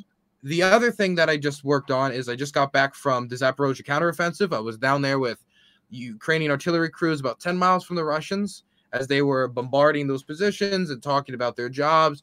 I think we really documented what the front was like there. We've probably documented about 30 to 40 shellings that happened very close to us, whistles flying overhead. And we wanted to document that to show the type of conditions that these people live under, as many of them have to live underground the majority of the day out of fear of one of these shells hitting them. The second day we filmed, we were able to film with the crew using Soviet artillery 4 miles from the Russians into Donetsk Oblast. And that day we concentrated mostly on the lives of the people, why they're fighting, what their family thinks of their work, what they do in their free time. They play a lot of World of Tanks on Starlink while in the dugout, apparently. So I hope you guys look out for that video. We're trying to send pitches to the Guardian and the Rolling Stones, but no matter what, I want to publish all of this footage in some form of documentary format, and I'll be writing an article about it. I'm trying to think of a title. My working title for it right now is Deep Ditches and Big Guns is the working title for it, but we're still working on projects around this. But look out for that. It should come out near the end of this month. Nice. And everybody, please go support the incredible work that Dylan is doing, because, oh my God, it's insane. Dylan, like you went and did it. Yeah. Everybody else likes to sit here on our computers and tippity tap, but you went and fucking did it. Yeah. So wait, why? That's what I want to know. Why did you do it? Why did you put your life on the line? That's a complicated question. I think a lot of it is ideological. I do believe that Ukraine wants to have a functioning civil society and democracy. The Ukrainians are fed up with corruption, and an occupying army in Ukraine, many of them being literal criminals taken out of prisons, putting in mobsters in many instances to govern the country, which has been done in Crimea and all this other territory. Yeah. I think will be destructive for Ukraine. I think it's bad for Europe to have that type of system expand out, because it will continue to expand. Corruption festers and it grows and it crosses state borders. That's how a lot of corruption got into Ukraine in the first place. And so ideologically, I think the Ukrainians are fighting for something that is beautiful. I believe the promise of Euromaidan is beautiful. I also believe that the Ukrainians are engaged in a multi-generational struggle for liberation, as many other people were. And whether it's an American ally or not, the Algerians deserve to have their freedom. The Angolans deserve to have their freedom. The Vietnamese deserve to have their freedom. All the people of the world deserve and desire to have some sort of governance over themselves, or desire for some sort of freedom. Now, how we perceive freedom is different across cultures and societies, but everybody calls for freedom. And for Ukrainians, that is a type of Cossack freedom that does not include the Russians. I believe that is something that's motivated me. Honestly, part of it, some people talk about like thrill seeking. I don't know if that's really something that impacts me. I don't think I identify it as impacting me, but it probably does to some extent. Being a young 20-something, a sense of adventure. Are you that young, homie? What the fuck? How young are you? Wow. What? I turned 22 earlier this year. Yep. Wait. Oh my god. Well, let me tell you this, Dylan. You're incredibly intelligent. You're incredibly well versed on these things, and I'm not trying to again blow smoke up your ass, but I like smoke. take it then. Yeah. Well, you've got the vape, Aydin. You've got the vape, so you could actually physically blow smoke up Dylan's ass right now.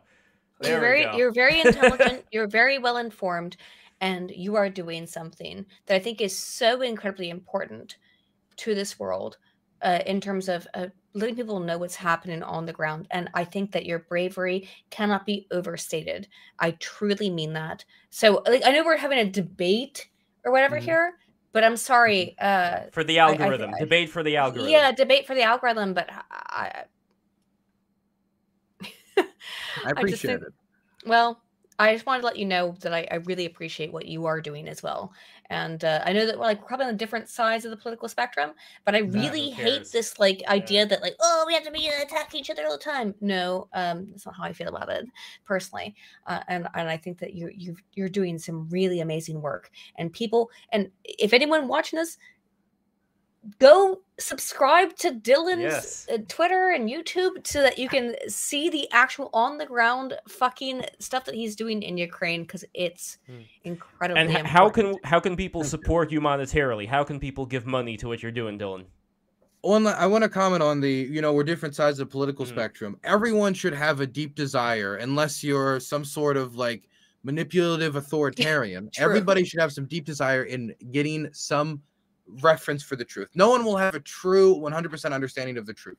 From the moment I choose the frame of what I am shooting in Ukraine, I have a bias that is being shown from when I choose the shot, because I'm deciding that I believe this home being bombed is more important than me covering this grain crisis, or more important than this. But I still believe that one of the most important things when these wars are happening is to create a fantastic first draft of history. And I think that's something that spans all political ideologies, is to make sure that future generations, especially for Ukrainians who have a deep desire to make sure that their history is told, because on many occasions it has been treaded upon by foreign occupiers. The Russians have dominated the world's view of Ukraine. Many people didn't even know Ukraine existed before this war. They just thought it was like little Russia, basically. And so I think that is something that is important for all people, especially people who are living here. And so as long as people have an interest in that, I can work with them on that. What was the thing you asked, Lev? How can people send you money, Dylan? That's the most important thing. If people want to support me financially, because this has been a big hit on me financially, to give up my panel show to do this instead. It costs money to buy fixers. I have body armor and helmets back there. That costs money. Dang. Having this little studio and renting it from Kiev, I got a good friend, got a good price on it, but all of it costs money. And, I got to pay for it somehow. If people want to donate, the best way to do it is to go to my website, dylanburns.tv, and donate. If you do it on Twitch or YouTube and Twitch are going to take a cut. And Jeff Bezos is great, but I'd like, some better body armor instead of giving him a better yacht. Let's get Dylan some better body armor. Let's go. So at dylanburns.tv, that's the website. You can donate. If not, I also have a Dylan Burns TV on Patreon, or you can sub on Twitch or YouTube as well. I'd greatly appreciate it. Also, if you want to do charity work, UA Animals is a fantastic charity. I was with them down in Kherson. They're making animal shelters really close to the front line, and a lot of these animals are getting abandoned. Many of them drowned in the Kherson flooding because they were not the main priority. The environmental minister said about 20,000 were killed by the waterways. And these local charities that are based in Ukraine are very important to support, because a lot of these charities are overseas. They're based in Germany and the United States, and you don't know really where the money's going. With UA Animals, you do. And so if you want to contribute to a charity, instead of donating to me at dylanburns.tv, UA Animals, I would ask you guys to go contribute to. They've got the pictures of the animals as well. There's like Mickey and Thomas the cat and Turtle the cat, Yasichka the cat, and a lot of dogs here too. So yeah, guys, check it out. You would know how to pronounce the names, wouldn't you? Hopefully so. It's funny, like Lev, you've been very quiet too much this conversation, but you are someone who is from Eastern Europe. I was born in St. Petersburg. So you have a way more probably personal kind of information about a lot of this than Dylan or I do in some ways. I mean, Dylan knows more than I do. I'm the idiot here, honestly. No, but you are somebody who I think is very important, let's say, for certain things that may be in agreement with Dylan's group. I think there's a lot of things that you could say that would get people to think about certain things a different way, and same thing vice versa. And that's why I do these streams, because I think that there is so much going on right now with this encircling of the wagons where people want their biases to be confirmed every time they tune into something. And that's why it's especially, that's why it's very hard. Like there was a thing I saw with Tucker Carlson, like on the right, there's this whole thing about how, Tucker is like against the fake news and all that. He took Victoria Nuland's speech. I don't know if you saw this, Dylan. He took her speech, he cut the entire middle out, and he said like the beginning and the end, making it say, oh, look at this crazy woman with a circular argument. And it's like, dude, you are no better than this fake news media that you complain about. The wasting times. Thank you for a $200 donation. That came out of nowhere. Thank you. I appreciate it. That's very big in Jade Monkey, but that's $200. That's a lot of money. Let's go. Thank you. I appreciate it. I needed new ear protection. Now I can get that. Thank you. Excellent. I was out east with the artillery crews, and this is my ear protection. Just open your mouth so you don't shatter your teeth. You gotta put those little like squeezy things in there. Yeah. I'm 22 years old. What health problems? My God, dude, you're so young. Yeah. You gotta protect your fucking shit. You're probably like the reincarnation of like some great figure in history. No, I'm certain, because it's like such a rare. I'm trying so hard not to be a big gay about this, but like Dylan, I really do appreciate. No one else is doing what you're doing. You're the only person in this YouTube sphere who has actually gone to Ukraine and shown what's happening on the ground. You're the only person. Well, no, second person. The other person. If people, I've asked about it a bunch. I think a big motivation for it was people forget this because they hear how much I support Ukraine, and people like imagine I'm like some hawk or something. Like no, I'm just John Bolton. Obviously, via this conversation, we proved that it's not true. Some people think I'm the grandson of the CIA director because we have the same last name. There's been a few threads I've seen formed about that. But I used to work on the Gravel campaign. Mike Gravel. I used to be. I worked on his presidential campaign in Maryland, and for me, are you from Maryland? Yeah, I was born and raised in Maryland, the best state in the union. Let's go. Were you born and raised in Maryland? No, I'm from West Virginia, but I lived in Baltimore for like 10 years. Oh, wow. Okay, well, then you're scum with the rest of them, and we'll never accept you to our perfect union. I'm a pan-Maryland nationalist. Let's go.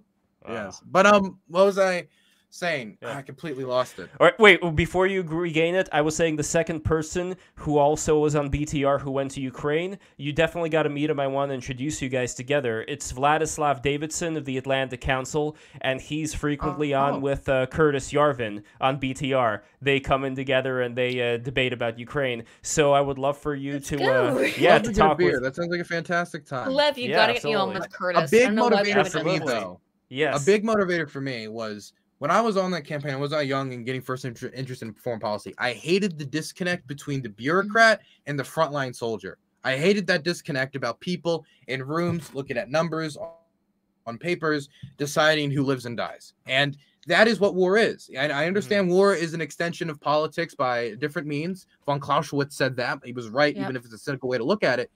But if I was ever going to say we should send aid to X country to be involved in said war, I feel like there is a certain impetus on me to put my money where my mouth is.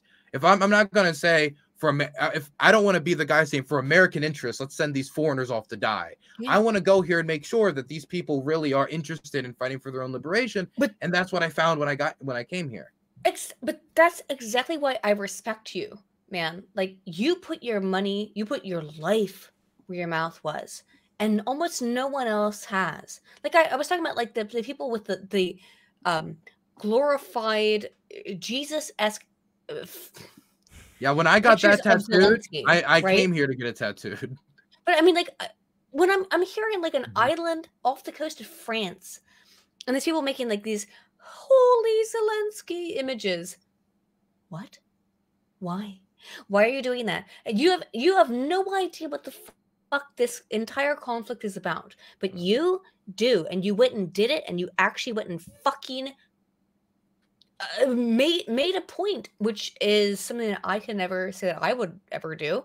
And I think 99.9% of us would never do. And for that reason, although we may disagree politically, I think, Dylan, what you have done in terms of your true journalistic integrity is incomparable to basically anybody else. You've done real good work. No one else has done that. Sorry, I'm not trying to blow smoke up your ass, but we disagree on some things. I enjoy the smoke. You know, enjoy the smoke. Enjoy the smoke. But I'm really, really impressed, and I've always, because, like, you know, obviously, I have a different opinion, but I'm not going to deny when somebody is doing really good work. So I really appreciate that, and thank you. I appreciate that.